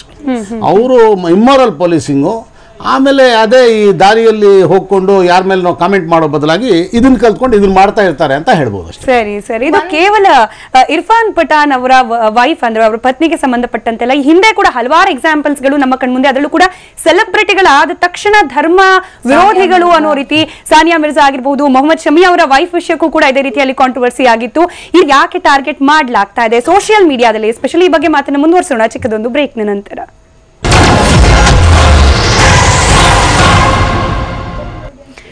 ಚಿಂತನೆ ಬೇಕಾ ಪಾಲಿಶ್ ವಿಶೇಷ ಕಾರ್ಯಕ್ರಮಕ್ಕೆ ಮತ್ತೆ ಸ್ವಾಗತ. ಮಾತನಾಡ್ತಾ ಇದ್ವಿ ಸೋಷಿಯಲ್ ಮೀಡಿಯಾಗಳಲ್ಲಿ, ಅದರಲ್ಲೂ ಕೂಡ ಸೆಲೆಬ್ರಿಟಿಗಳ ವಿಷಯಕ್ಕೆ ಬಂದಾಗ ಧರ್ಮವನ್ನ ಲಿಂಕ್ ಮಾಡಿಕೊಂಡು ಇದು ಸರಿ ಇದು ತಪ್ಪು ಅಂತ ಹೇಳಿ ಜಡ್ಜ್ ಮಾಡ್ತಿರೋರ ಕುರಿತಾಗಿ ಶರೀಫ್ ಸರ್ ಏನಂತಂದ್ರೆ, ಈಗ ನಾವು ನೋಡಿದ್ವಿ ಕೆಲವೊಂದು ಎಕ್ಸಾಂಪಲ್ ಅಲ್ಲ, ಸೆಲೆಬ್ರಿಟಿಗಳು ಅಂತ ಬಂದ ತಕ್ಷಣ ಸಾಕಷ್ಟು ಜನ ಅದನ್ನ ತುಂಬಾ ಕಾನ್ಶಿಯಸ್ ಆಗಿ ನೋಡ್ತಿರೋರು ಇರ್ತಾರೆ. ಅದನ್ನ ತಮ್ಮದೇ ಆದ ಒಪಿನಿಯನ್ ಕ್ರಿಯೇಟ್ ಮಾಡ್ಕೊಂಡು ಇದು ಸರಿ ಇದು ತಪ್ಪು ಅಂತ ಹೇಳಿ ಜಡ್ಜ್ ಮಾಡಕ್ ಹೋಗ್ಬಿಡ್ತಾರೆ. ಸೆಲೆಬ್ರಿಟಿಗಳಿಗೆ ಒಂದಷ್ಟು ಪರ್ಸನಲ್ ಲೈಫ್ ಅಂತ ಕೂಡ ಇರುತ್ತೆ ಅನ್ನೋದನ್ನು ಕೂಡ ಮರ್ತು ಬಿಡ್ತಾರಾ ಅಂತ ಹೇಳಿ ಸಾನಿಯಾ ಮಿರ್ಜಾ ಅವರ ಎಕ್ಸಾಂಪಲ್ ಕೂಡ ನಮ್ ಕಣ್ ಮುಂದೆ ಇದೆ. ದೇಶವನ್ನ ಅಂತಾರಾಷ್ಟ್ರೀಯ ಮಟ್ಟದಲ್ಲಿ ಹೆಸರು ತರ್ತಾ ಇದ್ದವ್ರಿಗೆ ಅವ್ರ ಬಟ್ಟೆನ ಇಟ್ಕೊಂಡು ಕಾಮೆಂಟ್ ಮಾಡ್ತಾ ಇದ್ರು ಅಂತ ಹೇಳಿ. ಇವಾಗ ಸೆಲೆಬ್ರಿಟಿ ಅನ್ನೋರು ಅವರು ಪಬ್ಲಿಕ್ ಫಿಗರ್ ಆಗಿಬಿಡ್ತಾರೆ. ಇವಾಗ ಯಾರು ಗುರುತಿಲ್ಲದೆ ಅವರ ಬಗ್ಗೆ ನಾವು ಮಾತಾಡೋದಕ್ಕೆ ಯಾರು ಮುಂದೆ ಹೋಗೋದಿಲ್ಲ. ಒಬ್ಬರು ಸೆಲೆಬ್ರಿಟಿ ಅಂದರೆ ಅವ್ರ ಬಗ್ಗೆ ಎಲ್ಲ ಮ್ಯಾಟ್ರು, ಅವ್ರ ಪರ್ಸನಲ್ ಲೈಫು, ಅವ್ರು ಏನು ತಿಂತಾರೆ, ಬೆಳಗ್ಗೆ ಬ್ರೇಕ್ಫಾಸ್ಟ್ ಮಾಡ್ತಾರೆ, ಅದೆಲ್ಲ ಅವ್ರು ಶೇರ್ ಮಾಡ್ಕೊಳ್ತಾರೆ.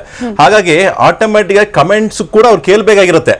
ಆದರೆ ಕಮೆಂಟ್ಸ್ ಮಾಡೋರು ಒಳ್ಳೆ ರೀತಿಯಲ್ಲಿ ಕಮೆಂಟ್ಸ್ ಮಾಡಬೇಕು, ಇದು ಒಂದು ವಿಷಯ.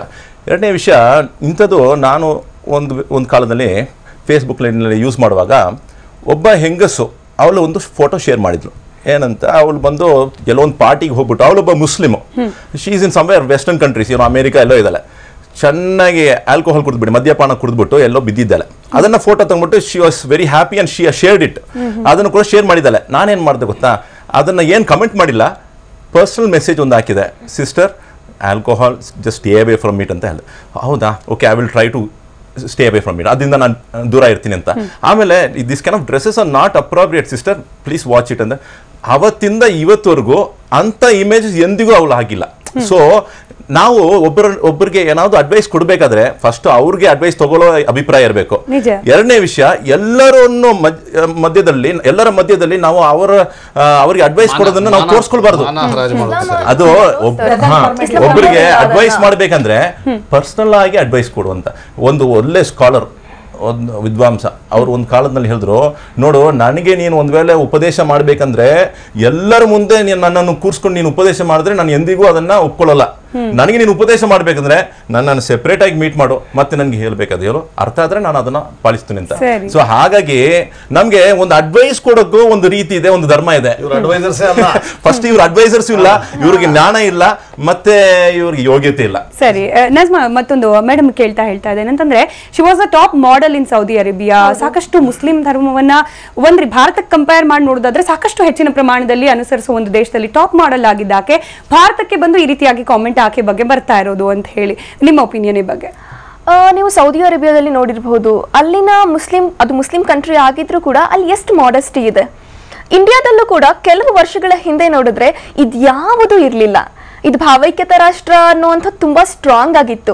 ಯಾವಾಗ ಸ್ವಲ್ಪ ಇಲ್ಲಿ ಮುಜಾಹಿದಿಗಳು ಬರೋದಕ್ಕೆ ಶುರು ಮಾಡಿದ್ರು, ಅಥವಾ ನಾವು ಹೆಚ್ಚೆಚ್ಚು ಎಜುಕೇಟೆಡ್ ಆಗ್ತಾ ಹೋದ ಹಾಗೆ ಎಲ್ಲೋ ಒಂದು ಕಡೆ ಎಡುತ್ತಾ ಇದೀವೇನೋ ಅಂತ ಅನ್ನಿಸ್ತಾ ಇದೆ. ಟ್ವಿಟರ್ ಅನ್ನ ಯೂಸ್ ಮಾಡೋರು ಯಾರು ಅನ್ಎಜುಕೇಟೆಡ್ಸ್ ಇರಲ್ಲ, ಅವರೆಲ್ಲ well educateds. Being a well educated ಅವ್ರು ಹೇಗೆ ಕಮೆಂಟ್ ಮಾಡ್ತಾರೆ ಅನ್ನುವಂಥದ್ದು, ಅಂದ್ರೆ ಎಲ್ಲೋ ಒಂದು ಕಡೆ ಈ ಎಜುಕೇಶನ್ ಇಂಪ್ಯಾಕ್ಟ್ ಅನ್ನುವಂಥದ್ದು ಕೆಲವು ವರ್ಷಗಳಿಂದ ಭಾರತದ ಮೇಲೆ ಧರ್ಮ ಅನ್ನುವಂಥದ್ದು ಹುಟ್ಕೊಳ್ತೋ. ಎಲ್ಲರೂ ಕೂಡ ಮೊದಲು ಇಷ್ಟು ಧರ್ಮದ ಕಿತ್ತಾಟಗಳಿರ್ಲಿಲ್ಲ.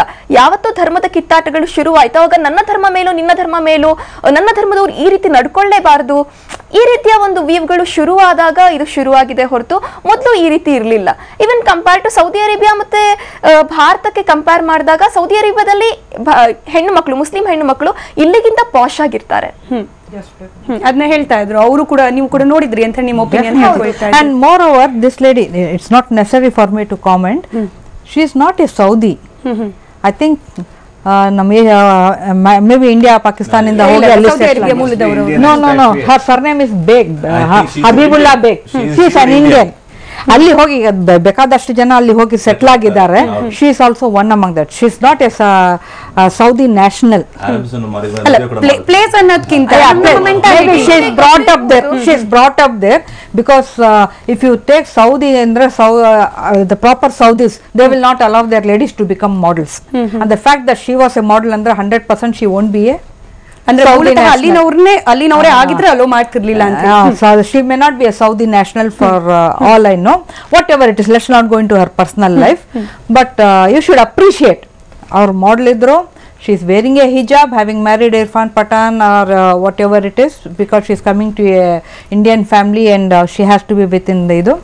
So there's nothing wrong. You should appreciate her positive point. ಹಾಕ್ಲಿಲ್ಲ ಅಂದ ಮಾತ್ರಕ್ಕೆ ಅಥವಾ ನೇಲ್ ಪಾಲಿಶ್ ಹಾಕಿದ್ರು ಅಂದ್ರೋ ಮಾತ್ರಕ್ಕೆ ಇಸ್ಲಾಂ ವಿರೋಧಿಗಳು ಅಂತ ಹೇಳಿ ಕನ್ಸಿಡರ್ ಮಾಡ್ತಾರೆ. There are other parameters to measure ಇಸ್ಲಾಂ ವಿರೋಧಿಗಳು ಅಂತ ಹೇಳಲಿಕ್ಕೆ ಬರೋದಿಲ್ಲ.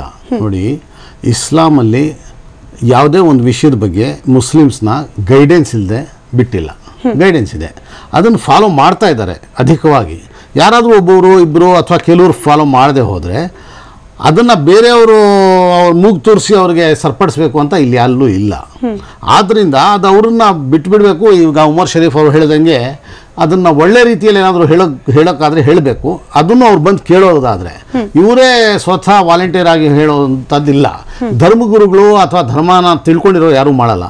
ಇವ್ರು ಯಾರು ಕಾಮೆಂಟ್ಸ್ ಮಾಡ್ತಾ ಇದ್ದಾರೋ ಬಹುಶಃ ಅವರೇ ಪಾಲಿಸ್ತಾ ಇದ್ದಾರೋ ಇಲ್ವೋ ಧರ್ಮನ ಅಂತ ನಾನು ತಿಳ್ಕೊಂಡಿದ್ದೇನೆ. ಇವರು ಬರೀ ಬೇರೆಯವ್ರ ಮೇಲೆ ಕಾಮೆಂಟ್ ಮಾಡೋದು ಇದೇ ಕೆಲಸ, ಬೇರೆ ಕೆಲಸ ಇಲ್ವೇನೋ, ಆದ್ರಿಂದ ಅದನ್ನ ಮಾಡ್ತಾ ಇದ್ದಾರೆ ಅಂತ ಕಾಣುತ್ತೆ. If you are judging a person, this is not the yardstick for a Muslim. For to be a believer in Islam, dress code adu idu antilla. There is only one God and Prophet Muhammad is the last of the messenger. The one who believes in that is a Muslim. It's a believer. These are all the things which follows a code of life. Code of life. ಸರಿ, ಮಾತಾಡ್ತೀನಿ. ಸೈಯದ್ ಸೀಮಾ ಅವರೇ, ಇವಾಗ ಒಂದಷ್ಟು ಧರ್ಮ ಅಂತ ಬಂದಾಗ ಒಂದಷ್ಟು ಆಚರಣೆಗಳನ್ನ follow ಮಾಡ್ಕೊಂಡು ಹೋಗ್ಲೇಬೇಕಾಗತ್ತೆ ಧರ್ಮದ ಉಳಿವಿಗಾಗಿ ಅಂತ ಎಲ್ರಿಗೂ ಗೊತ್ತಿರೋ ವಿಚಾರ. ಒಂದು ಎಕ್ಸಾಂಪಲ್ ನಾನು ಹೇಳ್ತೀನಿ. ಒಂದಷ್ಟು ಜನ ನನಗೆ ಗೊತ್ತಿದ್ದವರು ಕಾಲೇಜ್ಗೆ ಹೋಗೋ ಸ್ಟೂಡೆಂಟ್ಸ್ ಆಗಿದ್ದ ಸಂದರ್ಭದಲ್ಲಿ ಮನೇಲಿ ಕಡ್ಡಾಯ ಮಾಡಿದ್ರು. ಎಲ್ಲೇ ಹೋದ್ರು ಕೂಡ ನೀವು ಹಿಜಾಬಲ್ಲೇ ಹೋಗ್ಬೇಕು ಅನ್ನೋದು ಕಡ್ಡಾಯ ಆಗಿತ್ತು. ಆ ಹುಡುಗಿರು ಹಾಕೊಂಡ್ ಬರ್ತಾ ಇದ್ರು. ಕಾಲೇಜ್ ಕ್ಯಾಂಪಸ್ ಎಂಟರ್ ಆದ ತಕ್ಷಣ ತೆಗೆದಿಡ್ತಾ ಇದ್ರು. ಹಾಗಂದ ಮಾತ್ರಕ್ಕೆ ಧರ್ಮ ಧರ್ಮದ ಆಚರಣೆ ಎಲ್ಲಿಗೆ ಬಂತು ಅಲ್ಲಿ ಅಂತ ಹೇಳಿ ಮನೆಯಲ್ಲಿ ಒತ್ತಾಯಪೂರ್ವಕವಾಗಿ ಮನೆಯಲ್ಲೋ ಅಥವಾ ಸಮಾಜದ ದೃಷ್ಟಿಯಲ್ಲಿ ಇಟ್ಕೊಂಡು ನೋಡೋದಾದ್ರೂ ಕೂಡ ಒತ್ತಾಯಪೂರ್ವಕವಾಗಿ ಧರ್ಮವನ್ನ ಆಚರಿಸಲೇಬೇಕು ಅಂದ್ರೆ ಮನಸ್ಸಾಕ್ಷಿ ಒಪ್ಬೇಕಲ್ಲ, ಮನಸಾರೆ ಬರ್ಬೇಕಲ್ಲ ಅದು ಅನ್ನೋದು. ನೋಡಿ ಮೇಡಮ್, ಇವಾಗ ಯಾರಿಗಾದ್ರೂ ನೀವು ಫೋರ್ಸ್ ಮಾಡಿದರೆ ನೀವು ಬುರ್ಕಾನೇ ಹಾಕೊಳ್ಳಿ, ನೀವು ಮೇಕಪ್ ವೇರ್ ಮಾಡಬೇಡಿ ಅಂದರೆ ಅದು ಸರಿಯಲ್ಲ. ಆ್ಯಕ್ಚುಲಿ ಇವಾಗ ಜನ್ರೇಷನ್ ಗ್ಯಾಪ್ ತುಂಬ ಇದೆ, ಲೈಫಲ್ಲಿ ತುಂಬ ಮುಂದೆ ಹೋಗಿದೆ. ಸೈಂಟಿಫಿಕ್ಲಿ ನೀವು ನೋಡಿದ್ರೆ ತುಂಬ ಲೈಫ್ ಮುಂದಿದೆ, ಎಜುಕೇಷನ್ದಲ್ಲಿನೂ ಲೈನು ತುಂಬ ಮುಂದಿದೆ. ಈಗಿನ ಕಾಲದಲ್ಲಿ ಹುಡುಗಿಯರು ಬಹಳ ಮುಂದೆ ಬರಬೇಕು. ಇದನ್ನೆಲ್ಲ ಜಾಸ್ತಿ ತಲೆಯಲ್ಲಿ ಹಾಕೋಬಾರ್ದು. ಮೊದಲ ಮಾತು, ಎಲ್ಲರಿಗೂ ತಮ್ಮದಾದೇ ರೈಟ್ಸ್ ಇದೆ, ಎಲ್ಲರಿಗೂ ತಮ್ಮದಾದೇ ವಿಶ್ ಇದೆ. They can wear anything if they want. Family pressure ಆಗಲಿ, ಸಮಾಜದ ಪ್ರೆಷರ್ ಆಗಲಿ, ನಮ್ಮ ಮುಸ್ಲಿಂ ಕಮಿಟಿ ಮೆಂಬರ್ಸ್ ಪ್ರೆಷರ್ ಆಗಲಿ, ಅವ್ರ ಪ್ರೆಷರಲ್ಲಿ ಬದುಕುವಂತ ಅವಶ್ಯಕತೆ ಇಲ್ಲ ಅಂತ ನನಗೆ ಅನ್ಸುತ್ತೆ. ಜನರೇಷನ್ ಗ್ಯಾಪ್ ಇದೆ. According to generation everybody have to move. ಅದೆಲ್ಲ ಧರ್ಮದಲ್ಲೂ ಇರೋದು, ಕೇವಲ ಇಸ್ಲಾಂ ಅಂತ there is some parameters. Exactly, there is some parameters. We should not forget that. They should not forget that. See, they should be. ನಾನು ಒಂದು ಮಾತು ಹೇಳ, ಇವಾಗ ನಾನು ಯಾವ ತರ ಕ್ಯಾರಿ ಆಗಿ ಕಾಲೇಜಿಗೆ ಹೋಗ್ತಾ ಇದ್ದೀನಿ, ಯಾವ ತರ ನಾನು ಮೇಕಪ್ ಹಾಕ್ತಾ ಇದ್ದೀನಿ, ಅದು ನನ್ನ ಮನಸ್ಸಿಗೆ ನನಗೆ ಗುರ್ತಿದೆ. ಅದನ್ನ ಇಟ್ಕೊಂಡ್ಬಿಟ್ಟು ಬೇರೆಯವರು ನೋಡಿ ಅವ್ರದ್ದು ವಿಚಾರ ಬೇರೆ ತರ ಆಗ್ತಾ ಇದೆ ಅಂದ್ರೆ ಅದರಲ್ಲಿ ಹುಡುಗಿಯರ್ದು ಏನು ತಪ್ಪಿಲ್ಲ. ಬೇರೆಯವ್ರ ತರ ಬೇರೆ ವಿಚಾರ ತಗೊಂಡು ಏನ್ ಮಾಡೋ ಅಂತದಿಲ್ಲ. ಯಾರ್ದು ಕಮೆಂಟ್ಸ್ ಅನ್ನು ಸೀರಿಯಸ್ಲಿ ತಗೊಳ್ಳೋ ಅವಶ್ಯಕತೆನೂ ಇಲ್ಲ. ಇಸ್ಲಾಂ ಏನ್ ಹೇಳತ್ತೆ? ನಮಾಜ್ ಮಾಡಿ, ಖುರಾನ್ ಓದಿ ಎಲ್ಲ ಹೇಳತ್ತೆ.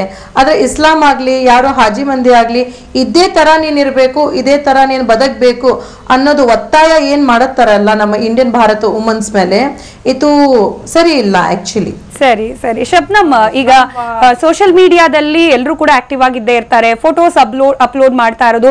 ನಾವು ಈ ಟ್ರೆಂಡ್ಗೆ ಕರೆಕ್ಟ್ ಆಗಿದೀವಿ ಅನ್ನೋದನ್ನ ಪ್ರೆಸೆಂಟ್ ಮಾಡ್ಕೊಳ್ಳೋಕೆ ಎಲ್ಲಾ ಹುಡುಗಿರಂತೆಲ್ಲ ಹುಡುಗರು ಕೂಡ ಬಯಸ್ತಾರೆ ಅಂತ ಹೇಳಿ.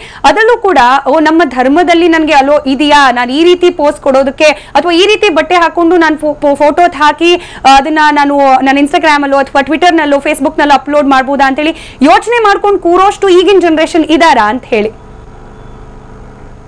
I can answer this question for you. ಇದಾರೆ, ಇಲ್ಲ ಅಂತ ಹೇಳೋಕೆ ಆಗಲ್ಲ. ಈಗ ಯಾರು ಕೂಡ ಅಷ್ಟು ರೂಲ್ಸ್ ಮಾಡಲ್ಲ. ಈವನ್ ಎಲ್ಲರೂ ಕೂಡ ಪಿಕ್ಸ್ ಅಪ್ಲೋಡ್ ಮಾಡ್ತಾರೆ. It's left there personal life ಅಲ್ವಾ. So just we have to follow the rules ಅಷ್ಟೇ. ರೈಟ್, ಮಾತನಾಡೋಣ. ಇನ್ನು ಸೆಲೆಬ್ರಿಟಿಗಳ ವಿಚಾರ ಆಯ್ತು, ಇನ್ನು ಧರ್ಮದ ವಿಚಾರ ಆಯ್ತು. ಹಾಗಾದ್ರೆ ಧರ್ಮ ಅನ್ನೋದು ಯಾಕೆ ನಾವು ಪಾಲಿಸಬೇಕು? ಅದರಲ್ಲೂ ಕೂಡ ಬದಲಾದ ಕಾಲಮಾನದಲ್ಲಿ ಧರ್ಮದ ಕೆಲವೊಂದು ಆಚರಣೆಗಳು ಕೂಡ ಬದಲಾಗಬೇಕಾಗಿದೆಯಾ, ಪಾಲಿಶ್ ಆಗಬೇಕಾಗಿದೆಯಾ? ಇವಾಗ ಮಾತುಕತೆ ಮುಂದುವರ್ಸೋಣ ಚಿಕ್ಕದೊಂದು ಬ್ರೇಕ್ನ ನಂತರ. ಚಿಂತನೆಗೆ ಬೇಕಾ ಪಾಲಿಶ್ ವಿಶೇಷ ಕಾರ್ಯಕ್ರಮಕ್ಕೆ ಮತ್ತೆ ಸ್ವಾಗತ. ನಜ್ಮಾ, ನಾನು ಶಬ್ನಮ್ಗೆ ಕೇಳ್ತಾ ಇದ್ದೆ ಏನಂತಂದ್ರೆ, ಸಾಕಷ್ಟು ಆಕ್ಟಿವ್ ಆಗಿರೋ ಕಾಲ ಇದು, ಎಸ್ಪೆಷಲಿ ಸೋಷಿಯಲ್ ಮೀಡಿಯಾದಲ್ಲಿ ಫೋಟೋಸ್ ನಾವು ಯಾವ ರೀತಿ ಹಾಕ್ತಿದೀವಿ ಅನ್ನೋದನ್ನ ನಾವು ಧರ್ಮದ ಪ್ಯಾರಾಮೀಟರ್ ಅಲ್ಲೂ ಕೂಡ ಯೋಚನೆ ಮಾಡ್ಬಿಟ್ಟು ಅಪ್ಲೋಡ್ ಮಾಡೋಷ್ಟು ವ್ಯವಧಾನ ಇದೆಯಾ ಈಗಿನ ಜನರೇಷನ್ಗೆ? ಇಸ್ಲಾಂ ಅಥವಾ ಹಿಂದೂ ಅಥವಾ ಕ್ರಿಶ್ಚಿಯನ್ ಯಾವುದೇ ಧರ್ಮದ ಯೂತ್ ಬಗ್ಗೆ ಆದ್ರೂ ಮಾತಾಡೋದಾದ್ರೆ ಖಂಡಿತ ಇರ್ಲಿಕ್ಕಿಲ್ಲ. ನಮ್ಗೆಲ್ಲ ಏನಂತ ಹೇಳ್ತಾರೆ, ಹಾಟ್ ಬ್ಲಡೆಡ್ ಅಂತ ಹೇಳ್ತಾರೆ. ಸೊ ಬೀಂಗ್ ಹಾಟ್ ಬ್ಲಡೆಡ್ಸ್ ಇವಾಗ ಎಲ್ಲೋ ಒಂದ್ ಕಡೆ ಹೋಗಿರ್ತೀವಿ, ಆ ಖುಷಿಯನ್ನ ಜನರ ಜೊತೆ, ನಮ್ಮ ಫ್ರೆಂಡ್ಗಳ ಜೊತೆ ಹಂಚ್ಕೊಳ್ಳುವಂಥದ್ದು ಇರುತ್ತೆ. ಇವಾಗ ಎಲ್ಲೋ ಒಂದು ಹೊರಗಡೆ ಹೋಗಿರ್ತೀವಲ್ಲ, ಒಂದು ಫೋಟೋ ತೆಗ್ದಿರ್ತೀವಿ, ಈ ಖುಷಿಯನ್ನ ಹಂಚ್ಕೊಳ್ಳೋ ಒಂದು ಧಾವಂತದಲ್ಲಿ ನಾವು ಶೇರ್ ಮಾಡ್ತೀವಿ. ಯಾರಿಗೆ ಯೋಚನೆ ಮಾಡುವಂತ ವ್ಯವಧಾನ ಇರೋದಿಲ್ಲ ಆ ಟೈಮ್ಗೆ. ನಿಜ. ಶರೀಫ್ ಸರ್, ಏನಂತಂದ್ರೆ ನಾನು ಹೇಳ್ತಾ ಇದ್ದೆ, ಕಾಲಮಾನ ಬದಲಾಗಿದೆ. ಎಲ್ಲಾ ಧರ್ಮಗಳು ಕೂಡ, ಧರ್ಮದ ಆಚರಣೆಗಳು ಕೂಡ ಕಾಲಾನುಸಾರವಾಗಿ ಬದಲಾಗಲೇಬೇಕಾಗಿರೋದು ನಿಯಮ. ಯಾಕಂತಂದ್ರೆ ಯಾವುದೋ ಶತಮಾನ ಹಿಂದಿನ ಒಂದು ರೂಲ್ಸ್ ಅನ್ನ ಇಟ್ಕೊಂಡು ಈಗ ನಾವು ಅಪ್ಲೈ ಮಾಡ್ತೀವಿ ಅಂತಂದ್ರೆ ಯಾರು ಕೂಡ ಒಪ್ಪೋದಿಲ್ಲ, ಫೋರ್ಸ್ಫುಲ್ಲಿ ಆಗತ್ತೆ ಅಂತ ಹೇಳಿ. ಧರ್ಮಕ್ಕೆ ಪಾಲಿಶಿಂಗ್ ಅನ್ನೋದು ಎಷ್ಟು ಇಂಪಾರ್ಟೆಂಟ್ ಈಗಿನ ಕಾಲಮಾನಕ್ಕೆ ಇಟ್ಕೊಂಡು ನೋಡೋದಾದ್ರೆ? ಅಂದರೆ ಯಾವತ್ತಿಗೋ ಒಂದು ಧರ್ಮವನ್ನು ನಾವು ಫಾಲೋ ಮಾಡ್ತಿರೋದನ್ನ ಇವಾಗ ನಾವು ಫಾಲೋ ಮಾಡೋಕ್ಕಾಗತ್ತೆ ಅಂತ ಒಂದು ಪ್ರಶ್ನೆ ಮಾಡ್ತಿದ್ದೀರಾ. ಇದು ಕಾಲಕ್ಕೂ ಇದ್ದ ಒಂದು ಧರ್ಮ. ಫಸ್ಟ್ ವಿಚಾರ ಏನಂದರೆ, ಇಸ್ಲಾಂ ಧರ್ಮ ಬಂದು ಪ್ರವಾದಿ ಮೊಹಮ್ಮದ್ ಅವರು ನಮ್ಮ ಮಾನವ ಕುಲಕ್ಕೋಸ್ಕರ ತಂದಿರೋ ಒಂದು ಧರ್ಮ ಅಲ್ಲ. ಈ ಧರ್ಮದ ಬಗ್ಗೆ ನೀವು ಗ್ರಂಥದ ಆಧಾರ ಮೇಲೆ ನೋಡಿದ್ರೆ, ಪ್ರವಾದಿ ಯೇಸು ಕ್ರಿಸ್ತು ಅವರು ಪಾಲಿಸಿದ್ದು ಇಸ್ಲಾಂ ಧರ್ಮ ಅಂತ ಕುರಾನ್ ಹೇಳ್ಕೊಳುತ್ತೆ. ಅವರ ಮುಂಚೆ ಮೋಸಸ್ಸು, ಅವರ ಮುಂಚೆ ನೋವಾ, ಅವರ ಮುಂಚೆ ಮೊಟ್ಟ ಮೊದಲೇ ಇದ್ದ ಒಬ್ಬ ಮನುಷ್ಯ, ಫಸ್ಟ್ ಮನುಷ್ಯ ಆದಮ, ಆ ಪ್ರಾಚೀನ ಕಾಲದಿಂದ ಪ್ರವಾದಿ ಕಾಲದಿಂದ ಇವತ್ತಿವರೆಗೂ ಇರುವ ಧರ್ಮ, ನೀವು ಕಾಲಕ್ಕೂ ಇದ್ದ ಧರ್ಮ ಅಂತ ಹೇಳ್ಕೊಳ್ತಾರಲ್ಲ, ಆ ಧರ್ಮ ಇಸ್ಲಾಂ ಅಂತ ನಾವೇ ನಂಬ್ತೀವಿ. ಇದರಲ್ಲಿ ಯಾವಾಗ ಎಂತಹ ಬದಲಾವಣೆ ತರಿಸಬೇಕೋ ಅದನ್ನ ಅರಿತ ದೇವನು ಕಾಲಕ್ಕೂ ಬೇಕಿದ್ದ ಕಾನೂನನ್ನು ಕಳಿಸಿದ್ದ. ಹಾಗಾಗಿ ಇವತ್ತಿಂದ ಅಂದ್ರೆ ಕೊನೆಗೆ ಬರುವ ಕಾಲವರೆಗೂ, ಅಂದ್ರೆ ಈ ಪ್ರಪಂಚ ಅಲಿಯುವವರೆಗೂ ಒಂದು ಧರ್ಮ ಇರಬೇಕಂದ್ರೆ ನಮ್ಮ ನಂಬಿಕೆ ಪ್ರಕಾರ ಇಸ್ಲಾಂ ಧರ್ಮ ಹಾಗೆ ಇರುತ್ತೆ ಅಂತ. ಇದರಲ್ಲಿ ಚೇಂಜ್ ಮಾಡುವಂಥದ್ದು ಏನೂ ಇಲ್ಲ. ಯಾಕಂತ ಹೇಳಿದ್ರೆ ಅವರಿಗವರಿಗೆ ಎಷ್ಟು ಅರ್ಥ ಆಗಿದ್ದು ಅದನ್ನ ಅವರು ಪಾಲಿಸ್ಕೊಂಡು ಹೋಗ್ತಾರೆ. ಇವಾಗ ಇವರು ಹೇಳಿದ ಒಂದು ಮಾತು ಅಂದರೆ ನಾವು ಹಂಚ್ಕೊಳ್ತಾ ಇದ್ದೀವಿ ನಮ್ಮ ಇಮೇಜನ್ನು ನಮ್ಮ ಫ್ರೆಂಡ್ಸ್ ಜೊತೆಗೆ ಹಂಚ್ಕೊಳ್ತಿದ್ದೀವಿ ಅಂತ. ಫ್ರೆಂಡ್ಸ್ ಖುಷಿ ಜೊತೆಗೆ ಅವ್ರ ಫ್ರೆಂಡ್ಸ್ವರೆಗೂ ಹಂಚ್ಕೊಂಡ್ರೆ ಬರೋಲ್ಲ. ಅದರಲ್ಲಿ ಫೇಸ್ಬುಕ್ನಲ್ಲಿ ಆಪ್ಷನ್ ಇರುತ್ತೆ ಫ್ರೆಂಡ್ಸ್ ಓನ್ಲಿ ಅಂತ ಹಂಚ್ಕೊಂಡ್ರೆ ಪರವಾಗಿಲ್ಲ. ಇದು ಜನರಲ್ ಆಗಿ ಎಲ್ಲರಿಗೂ ಪಬ್ಲಿಕ್ ತೋರಿಸ್ಕೊಂಡು ಹೋದ್ರೆ ಅಲ್ಲಿ ಪಬ್ಲಿಕ್ ಇರೋರು ಸ್ಟ್ರೇಂಜರ್ಸ್ ಇರ್ತಾರೆ, ಒಳ್ಳೆಯವರು ಇರ್ತಾರೆ, ಕೆಟ್ಟವರು ಇರ್ತಾರೆ, ಎಲ್ಲರೂ ಯಾರು ಬೇಕಾದ್ರೆ ನೋಡ್ಬೋದು. ಅವ್ರು ಏನು ಮಾಡ್ತಾರೆ, ಆ ಫೋಟೋವನ್ನು ತಗೊಂಡು ಅಲ್ಲಿರೋ ಮುಖವನ್ನು ಮಾತ್ರ ಮಾರ್ಫಿಂಗ್ ಮಾಡಿ ಬೇರೆ ಒಂದು ಫೋಟೋಗೆ ಅವರು ಫಿಕ್ಸ್ ಮಾಡ್ಬೋದು. ಎಂತಹ ಫೋಟೋ, ಅಶ್ಲೀಲತೆಯನ್ನು ತೋರಿಸ್ಕೊಳ್ಳುವ ಆ ಪಿಕ್ಚರ್ಗೆ ಮುಖವನ್ನು ಮಾತ್ರ ಚೇಂಜ್ ಮಾಡಿಕೊಂಡು ಅದನ್ನು ಕೂಡ ಮಿಸ್ಯೂಸ್ ಮಾಡಬಹುದು. ಹಾಗಾಗಿ ನಾನು ಇವತ್ತಿಗೆ ನೋಡ್ತಾ ಇದ್ದೀನಿ ಕಾರ್ಪೊರೇಟ್ ವರ್ಲ್ಡ್ ನಲ್ಲಿ ಮುಸ್ಲಿಂ ಅಲ್ಲದೆ ಇರುವ ಹೆಂಗಸರು ಕೂಡ ಆಚೆ ಕೆಲಸ ಮಾಡ್ಕೊಂಡು ಹೋಗುವಾಗ ಮುಖವನ್ನು ಬಂಧಿಸಿಕೊಂಡು ಅವ್ರು ಹೋಗ್ತಾ ಇದ್ದಾರೆ. ಯಾಕೆ? We don't want to B notified by the stranger's. ಅನ್ಯರು ನಮ್ಮನ್ನು ಫಾಲೋ ಮಾಡಬೇಕು. ನಾನು ಯಾರೋ ಇರಲಿ, ನಾನು ಎಷ್ಟು ಬೇಕಾದಿರಲಿ, ನನ್ನ ಕೆಲಸ, ನನ್ನ ಬಟ್ಟೆ ಹಾಕೊಂಡಿರ್ತೀನಿ, ನಾನು ಯಾರಂತ ಐಡೆಂಟಿಟಿ ಎಲ್ಲರೂ ಗುರುತಿಸ್ಕೊಳ್ಳೋದು ಬೇಕಾಗಿಲ್ಲ ಅಂತ. ಇದು ಯಾರು ಮಾಡ್ತಿರೋದು? ಮುಸ್ಲಿಂ ಅಲ್ಲ, ಮುಸ್ಲಿಮೇತರರು ಕೂಡ ಇಂತಹ ಒಂದು ಫಾಲೋ ಮಾಡ್ತಾ ಇದ್ದಾರೆ. ಹಾಗಾಗಿ ಇಸ್ಲಾಂ ಏನಂದ್ರೆ ಕ್ಲಿಯರ್ ಆಗಿ ಕಾನೂನು ಕೊಟ್ಟಿದೆ, ಯಾರಿಗೆ ಎಷ್ಟು ಫಾಲೋ ಮಾಡಬೇಕು ಅವ್ರು ಮಾಡ್ಬೋದು. ಶಬಾನಾ ಆಜ್ಮಿ ಅವರು ಮುಸ್ಲಿಂ ಅಂತ ನಾವು ಹೇಳ್ಕೊಳ್ತೀವಿ. ಅವರು ಒಂದು ವೇಳೆ ಬುರ್ಕಾ ಹಾಕದೇ ಇದ್ರು ಹಾಕೊಂಡಿದ್ರು ಅವರು ಮುಸ್ಲಿಮೇ. ಶಾರುಖ್ ಖಾನ್ ಗಡ್ಡ ಬಿಟ್ಟಿಲ್ಲನೋ ಅವನು ಮುಸ್ಲಿಮೇ. ಯಾಕಂದ್ರೆ ಇಸ್ಲಾಂ ಹಾಗೆ ಹೇಳ್ಕೊಡುತ್ತೆ, ನಿಮಗೆ ಎಷ್ಟು ಶಕ್ತಿ ಇದೋ ಅಷ್ಟು ನೀವು ಪಾಲಿಸ್ಕೊಂಡು ಹೋಗಿ. ಗಡ್ಡ ಬಿಡ್ಬೇಕಾ ಬಿಟ್ಕೊಳ್ಳಿ. ಗಡ್ಡ ಬಿಡೋದು ಏನಾಗತ್ತೆ, ನೀವು ದೇವನಿಗೆ ಇನ್ನೂ ಸ್ವಲ್ಪ ಕ್ಲೋಸ್ ಹೋಗ್ತೀರಾ. ಯಾಕೆ? ಪ್ರವಾದಿ ಮೊಹಮ್ಮದ್ ಆಗಲಿ, ಯೇಸು ಕ್ರಿಸ್ತು ಆಗಲಿ, ಅವರ ಮುಂಚೆ ಇದ್ದ ಪ್ರವಾದಿಗಳು ಎಲ್ಲರೂ ಗಡ್ಡ ಬಿಟ್ಕೊಂಡಿದ್ರು. ನಮ್ಮ ಶ್ರೀ ರವಿಶಂಕರ್ ಜೊತೆ, ನಮ್ಮ ನರೇಂದ್ರ ಮೋದಿ ಜಿ ಜೊತೆಗೆ, ಮತ್ತೆ ಮನಮೋಹನ್ ಸಿಂಗ್ ಜಿ ಜೊತೆಗೆ ಎಲ್ಲರೂ ಗಡ್ಡ ಬಿಡ್ತಾರೆ. ಬಾಬಾ ರಾಮದೇವ್ ಬಿಡ್ತಾರೆ. ಗಡ್ಡ ಬಿಡೋದು ಒಂದು ನ್ಯಾಚುರಲ್ ಆಗಿ ಬಿಡೋದು, ಅದನ್ನ ಶೇವ್ ಮಾಡೋದು ಆರ್ಟಿಫಿಷಿಯಲ್. ಹಾಗಾಗಿ ನ್ಯಾಚುರಲ್ ಆಗಿ ನೀವು ಜೀವನ ಮಾಡಬೇಕಾಗಿದ್ರೆ ಒಂದು ಧರ್ಮ ಇದೆ, ಇಸ್ಲಾಂ ಧರ್ಮ. ಯಾರಿಗೆ ಅದನ್ನ ಫಾಲೋ ಮಾಡ್ಬೇಕಾದ್ರೆ ಅವರವರೇ ಇಷ್ಟ. ನಾವು ಯಾರಿಗೂ ಬಲವಂತ ಇಲ್ಲ, ಧರ್ಮದಲ್ಲಿ ಬಲವಂತ ಇಲ್ಲ ಅಂತ ಕುರಾನ್ ಹೇಳ್ತದೆ. ಲಾ ಇಕ್ರಾಹ ಫಿದ್ದೀನ್, ಧರ್ಮದಲ್ಲಿ ಬಲವಂತ ಇಲ್ಲ. ನಿಮ್ಗೆ ಅರ್ಥ ಆಗಿದ್ರೆ ನೀವು ಪಾಲಿಸ್ಕೊಂಡು ಹೋಗಿ. ಲಕುಂ ದೀನುಕುಂ ವಲಿಯ ದೀನ್, ನಿಮ್ಮ ಧರ್ಮ ನಿಮಗೆ, ನಮ್ಮ ಧರ್ಮ ನಮಗೆ, ಎಲ್ಲರಿಗೂ ಗೊತ್ತಿದೆ. ಹಾಗಾಗಿ ಇಸ್ಲಾಂ ಬಂದು ಯಾರು ಎಕ್ಸ್ಟ್ರೀಮಿಸ್ಟ್ ಮಾಡ್ತಾರೋ ಅವರನ್ನು ನೋಡ್ಕೊಂಡು ಇವರೇ ಬಂದು ನಮ್ಗೆ ರೋಲ್ ಮಾಡಲು ಹೇಳಕ್ ಸಾಧ್ಯ ಇಲ್ಲ. ಯಾರು ಟ್ರೋಲ್ ಮಾಡ್ತಾರೋ ಅವ್ರು ನಮ್ಗೆ ರೋಲ್ ಮಾಡ್ಲಿಲ್ಲ. ಅಲ್ಲಿ ಯಾರೋ ಒಬ್ಬ ಭಯೋತ್ಪಾದನೆ ಉಂಟು ಮಾಡ್ತಾನೆ, ಅದನ್ನ ಫಾಲೋ ಮಾಡೋ ಅವ್ನು ನಮ್ಗೆ ರೋಲ್ ಮಾಡಲಿಲ್ಲ. ಇಂಥವ್ರು ಯಾರು ನಮ್ಗೆ ನಮ್ಗೆ ರೋಲ್ ಮಾಡಲು ಪ್ರವಾದಿ ಮೊಹಮ್ಮದ್. Right sir. ಹಾಗೆ ಸಾಹೇಬ್ ಸರ್, ಏನಂತಂದ್ರೆ ಈ ಹಿಂದೆ ಸ್ವಲ್ಪ ವರ್ಷಗಳ ಹಿಂದೆ ನೋಡಿದ್ರೆ ಮೇ ಬಿ ಇಷ್ಟೊಂದು ಕಾಂಪ್ಲಿಕೇಟೆಡ್ ಇರ್ಲಿಲ್ವೇನೋ ಅಂತ ಅನ್ಸುತ್ತೆ. ಈಗ ಒಬ್ಬ ಹಿಂದೂ ತನ್ನ ಮುಸ್ಲಿಂ ಗೆಳೆಯನ ಜೊತೆ ಅವರ ಹಬ್ಬದ ಆಚರಣೆಯಲ್ಲಿ ಪಾಲ್ಗೊಂಡ್ರೆ ಅದು ದೊಡ್ಡ ಇಶ್ಯೂ ಆಗುತ್ತೆ. ಒಬ್ಬ ಮುಸ್ಲಿಂ ಯುವತಿ ಜೊತೆ ಹಿಂದೂ ಯುವತಿ ಜೊತೆ ಓಡಾಡಿದ್ರೆ ಅದು ದೊಡ್ಡ ಇಶ್ಯೂ. ಎಲ್ಲೊಂದ್ ಕಡೆ ನಾವು ಮಾಡರ್ನೈಸ್ ಆಗ್ತಾ ಅಷ್ಟೇ ಕಾಂಪ್ಲಿಕೇಟೆಡ್ ಆಗಿ ಹೋಗ್ತಿದ್ಯಾ ಧರ್ಮ ಹಾಗೆ ಅದಕ್ಕೆ ಸಂಬಂಧಪಟ್ಟ ವಿಚಾರಗಳು ಅಂತ ಸೋಷಿಯಲ್ ಮೀಡಿಯಾ ಅದಕ್ಕೆ ಕಾರಣ ಅಂತ ಅನ್ಸುತ್ತಾ? ನನಗೇನು ಅನ್ನಿಸ್ತಾ ಇದೆ ಅಂದರೆ, ಮುಂಚೆ ಜನ ಅವರವರ ವಿಚಾರಗಳಲ್ಲಿ ಅವ್ರು ಜಾಸ್ತಿ ತೊಳ್ಕೊಂಡಿದ್ರು. ಈ ನಡುವೆ ಈ ಸೋಷಿಯಲ್ ಮೀಡಿಯಾ ಬಂದ ಮೇಲೆ ಮತ್ತು ಬೇರೆ ಬೇರೆ ವಿಧಾನಗಳಿಂದ ಎಲ್ಲ ಈ ಮೀಡಿಯಾ ಹಂಚ್ಕೊಂಡಿದ್ದರಿಂದ ಈ ಇನ್ಫಾರ್ಮೇಷನ್ನು ಜಾಸ್ತಿ ಆಗ್ತಾಯಿದೆ. ಆಮೇಲೆ ಜನ ಬೇರೆಯವ್ರ ಬಗ್ಗೆ ಇಣುಕಿ ನೋಡೋದು ಜಾಸ್ತಿ ಆಗ್ತಾ ಇದೆ. ಆಪ್ಷನ್ ಸಿಕ್ಬಿಟ್ಟಿದೆ, ಇಣುಕಿ ನೋಡೋದು ಅದು ಅವಶ್ಯಕತೆ ಇಲ್ಲ. ಇವಾಗ ನಾನು ನನ್ನ ಮಕ್ಕಳು ಹೇಗಿದ್ದಾರೆ ಅವ್ರಿಗೆ ಟ್ರೈನ್ ಮಾಡ್ಕೊಬೇಕು. ಆಮೇಲೆ ಇಸ್ಲಾಂ ಬಗ್ಗೆ ನೀವು ಮಾತನಾಡ್ತಾ ಹೇಳಿದ್ರಿ, ಕಾಲಕ್ಕೆ ಬದಲಾಗುವಂಥದ್ದನ್ನು ಉಮರ್ ಶರೀಫ್ ಅವರು ಬಹಳ ಸ್ಪಷ್ಟವಾಗಿ ಹೇಳಿದ್ದಾರೆ. ಅದರಲ್ಲಿ ಇಸ್ಲಾಂನಲ್ಲಿ ಕಾಲಕ್ಕೆ ಬದಲಾಗ್ತಾ ಇರಿ ಅಂತ ಎಲ್ಲೂ ಇಲ್ಲ. ಆಮೇಲೆ ಮುಸ್ಲಿಮ್ಸ್ಗೆ ಅಥವಾ ಮುಸ್ಲಿಂ ಧರ್ಮಗುರುಗಳಿಗೆ ಇಸ್ಲಾಂನಲ್ಲಿ ಏನಾದರೂ ಬದಲಾವಣೆ ಮಾಡ್ಕೊಳ್ಳೋಕ್ಕೆ ಆಪ್ಷನ್ ಕೊಟ್ಟಿಲ್ಲ. ಒಂದು ಒಳ್ಳೆ ಆಪ್ಷನ್ ಇದೆ ಎಲ್ರಿಗೂ, ಇಸ್ಲಾಂನಲ್ಲಿ ಇರ್ಬೋದು ಅಥವಾ ಇಸ್ಲಾಂ ಬಿಟ್ಟಿರ್ಬೋದು. ಇಸ್ಲಾಂ ಬಿಟ್ಟವ್ರಿಗೆ ಕಾಲರ್ ಹಿಡ್ಕೊಂಡ್ಬಂದು ಅದನ್ನು ಮತ್ತೆ ಅಲ್ಲಿ ಬೆಂಡ್ ಮಾಡಿ ನೀನು ಒಪ್ಪಲೇಬೇಕು ಅಂತ ಒಪ್ಪಿಸ್ಬೇಕಾದ ಅವಶ್ಯಕತೆ ಇಲ್ಲ. ಆಮೇಲೆ ಇಸ್ಲಾಂನಲ್ಲಿ ಖುಷಿ ಪಡಿಸೋದಕ್ಕೆ ಬೇರೆಯವ್ರಿಗೆ ಇಸ್ಲಾಂ ಬಿಟ್ಟು ನಾವು ಹಿಂಗೆ ನಡ್ಕೊಳ್ಳೋದಕ್ಕೂ ಅವಕಾಶ ಇಲ್ಲ. ಆದರೆ ಅವ್ರ ಮೇಲೆ ಸೂಪರ್ವಿಷನ್ ಮಾಡೋದಕ್ಕೆ ಅಥವಾ ಅದನ್ನು ಅವ್ರಿಗೆ ಹೋಗಿ ರಿಪ್ರಿಮೆಂಡ್ ಮಾಡೋದಕ್ಕೆ ಯಾರಿಗೂ ಅಧಿಕಾರ ಇಲ್ಲ. ಆದ್ದರಿಂದ it is left to every Muslim to follow as much as he can. ಆಮೇಲೆ the most he follows the better Muslim he will be. ಆಮೇಲೆ ಎಷ್ಟು ಬಿಟ್ಟಿರ್ತಾನೋ ಅಷ್ಟು ಬಿಟ್ಟಿರೋ ಮುಸ್ಲಿಮ್ ಅಂತ ಹೇಳ್ಬೋದು. ಅದು ಮುಸ್ಲಿಮ್ ಅಂತ ಹೇಳಲಿಕ್ಕೆ ಬರಲ್ಲ, ಮುಸ್ಲಿಮ್ ಅಲ್ಲ ಅಂತ ಹೇಳಲಿಕ್ಕೆ ಬರಲ್ಲ. ಅವನು ಮುಸ್ಲಿಮೇ, ಇವರು ಮುಸ್ಲಿಮ್ಸೇ. ಇವನು ಸರಿಯಾಗಿ ಫಾಲೋ ಮಾಡ್ತಾ ಇಲ್ಲ, ಅವ್ನು ಚೆನ್ನಾಗಿ ಫಾಲೋ ಮಾಡ್ತಾ ಇದ್ದಾನೆ. ಆ ಹುಡುಗಿ ಚೆನ್ನಾಗಿ ಫಾಲೋ ಮಾಡ್ತಾ ಇದ್ದಾಳೆ, ಇನ್ನೊಬ್ಬ ಸರಿಯಾಗಿ ಫಾಲೋ ಮಾಡ್ತಾ ಇಲ್ಲ. ಇವ್ರು ಯಾರೋ ಫಾಲೋ ಮಾಡದೇ ಇರೋರು ನಾವೆಲ್ಲ ನೋಡಿ ಮಾಡ್ರನ್ನು, ಅವರೆಲ್ಲ ಸರಿಯಾಗಿಲ್ಲ, ನಾವೆಲ್ಲ ಚೆನ್ನಾಗಿದ್ದೀವಿ, ನಾವೆಲ್ಲ ಏನಾಗ್ಬಿಟ್ಟಿದೆ ಅಂತ ಹೇಳಿದ್ರೆ ಅಷ್ಟು ಮಾತ್ರಕ್ಕೆ ಬೇರೆಯವರು ಬಿಟ್ಟು ಬಿಡಬೇಕು ಅಂತೇನೂ ಇಲ್ಲ. ಇಸ್ಲಾಂನ ಜಾಸ್ತಿ ಫಾಲೋ ಮಾಡೋರಿಗೆ ಅಬ್ಜೆಕ್ಟ್ ಮಾಡೋ ಅಧಿಕಾರ ಕಮ್ಮಿ ಫಾಲೋ ಮಾಡೋರ್ಗಿಲ್ಲ. ಹಾಗೆ ಯಾರು ಕಮ್ಮಿ ಫಾಲೋ ಮಾಡ್ತಾ ಇದ್ದಾರೋ ಅವ್ರಿಗೆ ಜಾಸ್ತಿ ಫಾಲೋ ಮಾಡೋರು ಅಬ್ಜೆಕ್ಟ್ ಮಾಡೋವಂಥದ್ದಿಲ್ಲ. ಒಬ್ರಿಗೊಬ್ರು ಹೇಳ್ಕೊಬೋದು, ಎಕ್ಸ್ಚೇಂಜ್ ಮಾಡ್ಕೊಬೋದು ವ್ಯೂಸ್ನ. ಆಮೇಲೆ ಇಸ್ಲಾಂನ ಇನ್ನೂ ಸ್ಪಷ್ಟವಾಗಿ ಒಬ್ರಿಗೊಬ್ರು ತಿಳಿಸ್ಕೊಬೋದು. ಫಾಲೋ ಮಾಡೋದು ಅವ್ರವ್ರಿಗೆ ಬಿಟ್ಟಿದ್ದು. ಆದ್ದರಿಂದ ಈ ಕೆಣಕ್ತಾ ಇರೋದು ಇವೆಲ್ಲ ಕೆಲ್ಸಕ್ಕೆ ಬಾರದೆ ಜನ. ಅವ್ರು ಧರ್ಮದ ಮೇಲೆ ನಡ್ಕೊಳ್ಳೋರಲ್ಲ, ಧರ್ಮ ಗುರುಗಳು ಅಲ್ಲ, ಧಾರ್ಮಿಕ ಚಿಂತಕರು ಅಲ್ಲ.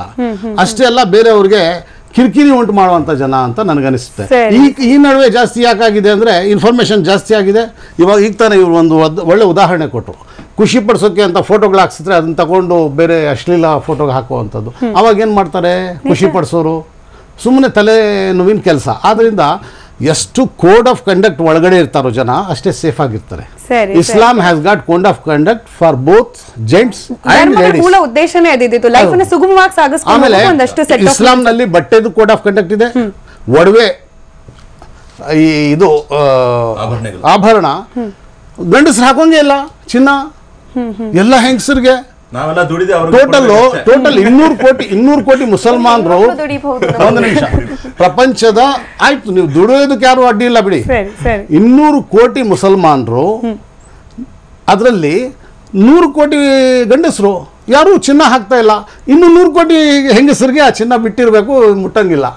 ಆಮೇಲೆ ಸಂಪಾದನೆ ಮಾಡಿ ಕೊಡಬೇಕು, ತಗೊಂಡು ಹಾಕೊಳ್ಳಂಗಿಲ್ಲ. That is the code of conduct. ನಮ್ಮ ಹತ್ರ ನೋಡಿ ಯಾವುದು ಚಿನ್ನದಿಲ್ಲ, ಕೆಲವರು ಶೋಕಿಗೆ ಹಾಕೊಳ್ತಾರೆ. ನಾವ್ ಯಾಕಪ್ಪ ಅಂತ ಅವ್ರ ಹಿಂದೆ ಹೋಗಲ್ಲ. ಅವ್ರವ್ರ ವಿವೇಚನೆಗೆ ಬಿಟ್ಟಿಲ್ಲ, ಇಸ್ಲಾಂ ಬಿಟ್ಟಿಲ್ಲ ವಿವೇಚನೆಗೆ. ಆದ್ರೆ ಅವರಷ್ಟಕ್ಕೆ ಅವರೇ ಬಿಟ್ಕೊಂಡ್ರೆ ಇಸ್ಲಾಂ ಏನು ಹಿಡಿದಲ್ಲಿ ಇಟ್ಕೊಂಡಿಲ್ಲ. ರೈಟ್ ಶಬ್ನಮ್, ಬೇಸಿಕಲಿ ಚೇಂಜ್ ಆಗ್ಬೇಕಾಗಿರೋದು ನಾವು ಯೋಚನೆ ಮಾಡು ನಮ್ಮ ಚಿಂತನೆಯ ಏನು ಲಿಮಿಟ್ಸ್ ಏನಿದೆ ಅಥವಾ ನಮ್ಮ ಚಿಂತನೆಯ ಒಂದು ಮಾರ್ಗ ಏನಿದೆ ಅದು ಚೇಂಜ್ ಆಗ್ಬೇಕಾ ಅಂತ ಹೇಳಿ ಏನ್ ಹೇಳ್ತೀರಾ? ಕೇಳಲಿಲ್ಲ ಮ್ಯಾಮ್, ಇನ್ನೊಂದ್ಸತಿ ಹೇಳಿ. ಬೇಸಿಕಲಿ ಧರ್ಮ ಇದ್ ಹಾಗೆ ಇದೆ ಅಥವಾ ಜನರ ಮೆಂಟಾಲಿಟಿ ಚೇಂಜ್ ಆಗ್ತಾ ಇದೆ, ಹೀಗಾಗಿ ನಮ್ಮ ಮೆಂಟಾಲಿಟಿಯನ್ನು ನಾವು ಚೇಂಜ್ ಮಾಡ್ಕೊಂಡ್ರೆ ಇವೆಲ್ಲ ಸಮಸ್ಯೆಗಳು ದೊಡ್ಡದು ಅಂತ ಅನ್ಸದೇ ಇಲ್ವಾ ಅಂತ ಹೇಳಿ? ಮೆಂಟಾಲಿಟಿ ಅಷ್ಟು ಮೇಬಿ ಕೇಳ್ತಾ ಇಲ್ಲ ಅನ್ಸುತ್ತೆ. religion is same. Religion is not going to change. There is no need for the change of the religion. Our mindset. ನಾವು ಕಾಲ ಈಗ ಬಿಕಾಸ್ ಆಫ್ ಇನ್ಫಾರ್ಮೇಷನ್ ಟೆಕ್ನಾಲಜಿ ಇದು ಇರಲಿಲ್ಲ, ಆವಾಗ ಏನು ಬೇಕಾದ್ರೂ ಮಾಡ್ಬೋದು. ಈಗ ಎಕ್ಸ್ಪೋಜರ್ ಜಾಸ್ತಿ ಇದೆ. So as A woman, not because of Muslim, Hindu, Christian ಅದೆಲ್ಲ ಇಲ್ಲ. There are certain codes and ಕಾಂಡಕ್ಟ್ಸ್. We should be with in that framework. So it will not create any problem in the society ಅಂತ ಹೇಳ್ಬೋದು. So ಯಾವ ರಿಲಿಜನ್ಗೂ ನಾವು Hindu ಧರ್ಮನೂ change ಆಗಬಾರ್ದು ಹೇಳ್ತಾರೆಲ್ಲ. ನೀವೆಲ್ಲ forward conservative ಈ word ಈ ಮಕ್ಕಳು ಈ ಜನರೇಷನ್ ಅವ್ರು ಬಿಡಬೇಕು. There's nothing like conservatism, nothing like forwardism. We have to change according to the situation. ನಮ್ಮ ಲಿಮಿಟ್ಸ್ ನಮ್ಗೆ ಗೊತ್ತಾಗಬೇಕು. ನಮಗೆ ಫ್ರೀಡಮ್ ಕೊಟ್ಟಿದ್ದಾರೆ ತಾಯಿ ತಂದೆ ಅಂತ ಹೇಳಿ ನಮ್ಮ ಹತ್ರ ಇವತ್ತು ಇಂಟರ್ನೆಟ್ ಇದೆ ಮನೆಯಲ್ಲಿ ಅಂತ ಇಟ್ಕೊಂಡು ಅನ್ನೆಸರಿ ಪಿಕ್ಚರ್ಸ್ ಹಾಕೋದು, it's creating a problem in the society. It's more a problem for the younger generation. It's not a problem of any religion. So this I think ಒಂದು ಸೋಷಿಯಲ್ ರೆಸ್ಪಾನ್ಸಿಬಿಲಿಟಿ ನಮ್ಮ ಯಂಗ್ಸ್ಟರ್ಸ್ನಲ್ಲಿ ಬರಬೇಕು, ನಮ್ಮ ಮಕ್ಕಳಲ್ಲಿ ಮಾರಲ್ ಕೋಡ್ ಅವ್ರು ತಿಳ್ಕೊಬೇಕು. I think ಅದು ಬರ್ಬೋದು ಸ್ವಲ್ಪ ದಿವಸ, ಯಾಕಂದ್ರೆ ಮಕ್ಕಳು ಅವರೇ ಬೀಳ್ತಾರೆ ನೋಡಿ, ಅವ್ರು they will learn the lesson. So ಒಂದೆರಡು ಸತಿ ಅವ್ರ ಫ್ರೆಂಡ್ಸ್ನಲ್ಲಿ ಜಗಳ ಆಗ್ತದೆ, ಅದಾಗ್ತದೆ. There's lot of things happening. Lot of things happening among the young generation. irreparable damages ಆಗ್ತಾ ಇದೆ. ಅದನ್ನ ಸಿಕ್ಕಾಕೊಂಡ ಹೆಣ್ಮಕ್ಳಾಗ್ಲಿ ಗಂಡಸರಾಗ್ಲಿ irreparable ಡ್ಯಾಮೇಜ್ ಆಗ್ಬಿಟ್ಮೇಲೆ ಎಷ್ಟು ಹತ್ರ ಏನು ಆಗೋದಿಲ್ಲ. irreparable ಡ್ಯಾಮೇಜ್ ಆಗೋ ಮುಂಚೆ ಸೋಷಿಯಲ್ ಮೀಡಿಯಾ ಅಲ್ಲ, ಸೋಷಿಯಲ್ ಅಂದ್ರೆ ಸಮಾಜದಲ್ಲಿ ಇರಬೇಕಾದ್ರೂ ನಮ್ಮ ಲಿಮಿಟ್ಸ್ ಅಲ್ಲಿ ನಾವು ಇರಲೇಬೇಕಾಗಿದೆ. ಕರೆಕ್ಟ್. ಅದರಿಂದ ಇದಾಗ್ತಾ ಇದೆ. But I think everybody law of nature ಅದಾಗಿ ಅದು ತಾನಾಗಿ ಕೂತ್ಕೊಳ್ತದೆ. ಎಷ್ಟೋ ಹೆಣ್ಮಕ್ಳು ನಾನು ನೋಡಿದ್ದೇನೆ ಪಾರ್ಕಲ್ಲಿ ಕೂತ್ಕೊಂಡು ಹೇಳ್ತಾ ಇರ್ತಾರೆ. ನಾನು ಹೋಗಿ ಕೇಳಿದೆ ಯಾಕಮ್ಮ ಅಂದ್ರೆ ಇವ್ನು ಮೋಸ ಮಾಡ್ಬಿಟ್ಟ ಅಂತಾರೆ. ಆ ಹುಡುಗನ್ ನೋಡಿದ್ರೆ ಅವ್ನು ತಿಕ್ಕಲ್ ತರ ಕಾಣಿಸ್ತಾ ಇರ್ತಾನೆ. ಹುಡುಗಿಗೆ ಯಾರು ಹೇಳಿದ್ದು ಅವ್ನು ಹಿಂದೆ ಹೋಗಮ್ಮ ಅಂತ? ಅವಳೇ ಮೋಸ ಮಾಡಿದಲ್ಲ ಅವನಿಗೆ. ಇವ್ರು ಹಂಗ ಹೇಳ್ತಾರೆ. ಮೆಂಟಾಲಿಟಿ ಚೇಂಜ್ ಆಗ್ಬೇಕು ಅನ್ನೋದ್ರ ಬಗ್ಗೆ ನಿಮ್ಮ ಒಪಿನಿಯನ್? ವೈಯಕ್ತಿಕತೆಗೆ ಬೆಲೆ ಸಿಗ್ಬೇಕು ಅಂತ ಅನ್ಸುತ್ತೆ. ಆತ ಯಾರೋ ತನ್ನ ಹೆಂಡತಿ ಜೊತೆ ಫೋಟೋ ಹಾಕಿದ ತಕ್ಷಣ ಇವರೆಲ್ಲ ಕಮೆಂಟ್ ಮಾಡುವಂತದ್ದನ್ನು ಕೂಡ ಒಂದ್ ಕಡೆ ಬಿಡ್ಬೇಕಾಗತ್ತೆ. ಮೈ ಮೇಲೆ ಬುರ್ಖಾ ಹಾಕಿ ಅಂತ ಹೇಳ್ಕೊಳ್ಳೋರು ಅವರ ಕಣ್ಣುಗಳಿಗೆ ಬುರ್ಖಾ ಹೇಳ್ತಾರೆ. ನಾವು ಅದನ್ನೇ ಹೇಳ್ತಾ ಇದ್ವಿ, ಅವರೆಲ್ಲ ಪೋಖ್ರಿಗಳು ಇಂಥದೆಲ್ಲ ಮಾಡಬಾರ್ದು ಅಷ್ಟೇ. ಅದೇ ಇವರು ಸುಮ್ನೆ ಧರ್ಮವನ್ನ ಗುತ್ತಿಗೆ ತಗೊಂಡಿರೋರ ತರ ಪ್ರೊಟೆಕ್ಟ್ ಮಾಡುವುದನ್ನ ಮೊದಲು ಬಿಡ್ಬೇಕು. ಅದ್ರ ಜೊತೆಗೆ ಹೆಣ್ಣು ಮಕ್ಕಳು ನೀವು ಬುರ್ಖಾನೆ ಅಲ್ಲಿ ಹೇಳುವಂತವರೆಲ್ಲ ಬುರ್ಖಾ ಅಂತ ಡೈರೆಕ್ಟ್ ಆಗಿ ಪ್ರಶ್ನೆ ಮಾಡ್ತಾರೆ. ಅಯ್ಯೋ ನಾಟ್ ಪುಟಿಂಗ್ ಹಿಜಾಬ್ ಯಾಕೆ ಹಾಕೊಳ್ತಿಲ್ಲ, ನಖಾಬ್ ಯಾಕೆ ಹಾಕ್ತಿಲ್ಲ ಅಂತ ಪ್ರಶ್ನೆ ಮಾಡ್ತಾರೆ. ಇವೆಲ್ಲ ಕೇಳೋದಕ್ಕೂ ಮುನ್ನ ನೋಡಕ್ಕಾಗ್ಲಿಲ್ಲ. ನಖಾಬ್ ಹಾಕ್ಬೇಕು, ಹಿಜಾಬ್ ಹಾಕ್ಬೇಕು, ಆದ್ರೆ ಯಾರಿಗೂ ಗುತ್ತಿಗೆ ಕೊಟ್ಟಿಲ್ಲ, ನೀವು ಚೆಕ್ ಮಾಡಿ ಅಂತ. ಯಾರ್ಯಾರು ಹಾಕಿಲ್ವೋ ಅವ್ರ ಜವಾಬ್ದಾರಿ ಬೇರೆಯವ್ರ ಮೇಲೆ ಇಲ್ಲ. ಹೇರಿಕೆ ಬೇಡ, ಹೇರಿಕೆಯನ್ನ ಹಾಕುವಂಥದ್ದು ನೀವು ಹಾಕಿರೋರ್ಗೆ ಹಾಕಬೇಡಿ ಅಂತ ಹೇರಿಕೆ ಹಾಕುವಂಥದ್ದು ಬೇಡ. ಹಾಕದೇ ಇರುವವರಿಗೆ ಹಾಕಿರುವಂತವ್ರಿಗೆ ನೀವು ಹಾಕಬೇಡಿ ಅಂತ ಹೇಳೋದು ಸಲ್ಲ, ಅಥವಾ ಹಾಕದೇ ಇರುವಂತವ್ರಿಗೆ ನೀವು ಹಾಕಿ ಅಂತ ಹೇಳೋದು ತಪ್ಪಾಗುತ್ತೆ. ಸೊ ನಮ್ಮ ಕಣ್ಣುಗಳಿಗೆ ನಖಾಬ್ ಹಾಕ್ಸೋರು, ನಮಗೆ ಬುರ್ಖಾ ಹಾಕ್ಸೋರು ಅವರ ಕಣ್ಣುಗಳಿಗೆ ಬುರ್ಖಾ ಹಾಕೊಳ್ಳಿ. ಇವತ್ತು ಪ್ರಪಂಚ ಹೇಗಿದೆ, ಇಲ್ಲಿ ಹಾಗೆ ಭ್ರಾತೃತ್ವ ರಾಷ್ಟ್ರ ಇದೆ. ಭಾರತ ಅನ್ನುವಂಥದ್ದು ಮಾನವೀಯತೆಯನ್ನು ಒಪ್ಪುವಂಥದ್ದು, ಹಾಗೆ ಸೌಹಾರ್ದತೆಯ ರಾಷ್ಟ್ರ. ಇಲ್ಲಿ ನಾವೆಲ್ಲರೂ ಒಂದಾಗಿರ್ಬೇಕಾಗತ್ತೆ. ಇಂತಹ ಧರ್ಮದ ಹೆಸರಿನಲ್ಲಿ ಕಿತ್ತಾಟಗಳು ಆದಷ್ಟು ಬೇಗ ಸ್ಟಾಪ್ ಆದ್ರೆ ನಾವೆಲ್ಲ ನೆಮ್ಮದಿಯಿಂದ ಬದುಕಬಹುದು. ಸೈಯದ್ ಸೀಮಾ ಕಡೆ ಒಪಿನಿಯನ್ ನಿಮ್ದು? ನೆಮ್ಮದಿಯಿಂದ ನಂದು ಒಪಿನಿಯನ್ ಏನಂದ್ರೆ, ಇವಾಗ ಮುಸ್ಲಿಮ್ಸ್ ಕಂಪಲ್ಸರಿ ಬುರ್ಕಾ ಹಾಕೋಬೇಕು, nail polish ಹಚ್ಚಬಾರ್ದು, lipstick ಹಚ್ಚಬಾರ್ದು, makeup wear ಮಾಡಬಾರ್ದು. ಇದೊಂದು ಸಮ್ ಲಿಮಿಟಕ್ಕೆ ಸರಿ ಇದೆ, ಆದ್ರೆ ಇದನ್ನೇ ಕಡಾಖಂಡಿತವಾಗಿ ವಿಷಯವನ್ನ ತಗೊಂಡಿ ಇಲ್ಲ, ದಯವಿಟ್ಟು ಹಂಗೆ ಹೇಳ್ಬೇಡಿ. ನೋಡಿ, ಕುರಾನ್ ಬಂದಾಗ ಸ್ವಲ್ಪ ಜಾಸ್ತಿ ನನ್ನ ಮಾತು ಕೇಳಿ, ಹಾಕೋಬೇಕಂತಿದೆ, ಹಾಕೋಬಾರದು ಅಂತಾನೂ ಇಲ್ಲ. ಇಲ್ಲ, ಅವ್ರು ಇಷ್ಟದಂತೆ. ಇವಾಗ ಪ್ಯಾರೆಂಟ್ಸ್ ಹೇಳ್ತಾರೆ, ಹಸ್ಬೆಂಡ್ ಹೇಳ್ತಾರೆ, ಬ್ರದರ್ ಸಿಸ್ಟರ್ ಹೇಳ್ತಾರೆ ಹಾಕೊಂಡ್ ತಿರ್ಗಾಡಿ ಅಂತ. ಹೊರಗೆ ಹೋಗಿ, ಕಾಲೇಜಿಗೆ ಹೋಗಿ, ಎಲ್ಲಿನ ಹೋಗಿ ಬುರ್ಕಾ ಹಾಕೊಳ್ಳಿ, ಮೇಕಪ್ ಮಾಡಬೇಡಿ. ಆದ್ರೆ ಅವಳ ಮನಸ್ಸಿಗೆ ಅದನ್ನ ಒಪ್ಪಿಗೆ ಇರಬೇಕು. ಸರಿ ಸರಿ ಸರಿ, ಇನ್ನೊಬ್ರು ಪ್ರೆಷರ್ ಅಲ್ಲಿ ಬಂದ್ಬಿಟ್ಟು ವೈಯಕ್ತಿಕ ಅಭಿಪ್ರಾಯ ಅಲ್ಲಿ ಮುಖ್ಯವಾಗುತ್ತೆ ಅನ್ನೋದು. ಧನ್ಯವಾದ ಎಲ್ರಿಗೂ ಕೂಡ ಚರ್ಚೆಯಲ್ಲಿ ಭಾಗವಹಿಸೋದಕ್ಕೆ. ಕೇವಲ ಇಸ್ಲಾಂ ಧರ್ಮ, ಹಿಂದೂ ಧರ್ಮ, ಕ್ರಿಶ್ಚಿಯನ್ ಧರ್ಮ ಅಂತಲ್ಲ, ಇಲ್ಲಿ ಮನುಷ್ಯರ ವ್ಯಕ್ತಿತ್ವ, ಅವರ ಸಮಾಜದಲ್ಲಿ ಬದುಕುವ ಒಂದು ಸ್ಟೇಟಸ್ ಏನಿರುತ್ತೆ, ಅವರು ಸಮಾಜದಲ್ಲಿ ತಮ್ಮನ್ನ ತಾವು ಗುರುತಿಸಿಕೊಳ್ಳುವ ಪರಿ ಏನಿರುತ್ತೆ, ಅದರ ಬಗ್ಗೆ ಅವರವರಿಗೆ ಅರಿವಿದ್ರೆ ಸಾಕು. ಈ ರೀತಿಯ ಬೇರೆಯವರಿಂದ ಕಲಿಬೇಕು ಅಥವಾ ಬೇರೆಯವರು ಹೇಳದನ್ನ ಫಾಲೋ ಮಾಡಬೇಕು ಅನ್ನೋದಕ್ಕೆ ಬೆಲೆ ಕೊಡುವ ಅವಶ್ಯಕತೆ ಇಲ್ಲ ಅನ್ನೋದು ಎಲ್ರಿಗೂ ಕೂಡ ಅರಿವಿದ್ರೆ ಸಾಕು. ಇಂತಹ ಬಹುಶಃ ಕಾಮೆಂಟ್ಗಳಿಗೆ ಇರ್ಫಾನ್ ಪಠಾಣ್ ಅವರು ಕೂಡ ಜಾಸ್ತಿ ತಲೆ ಕೆಡಿಸ್ಕೊಂಡಿರಲ್ಲ, ಬೇರೆಯವ್ರು ತಲೆ ಕೆಡಿಸ್ಕೊಳ್ಳೋ ಅವಶ್ಯಕತೆ ಕೂಡ ಇಲ್ಲ ಅಂತ ಅನ್ಸುತ್ತೆ. ಇದೇ ಹೊತ್ತಿನ ವಿಶೇಷ. ನಿರಂತರ ಸುದ್ದಿಗಾಗಿ ನೋಡ್ತಾ ಇರಿ TV9.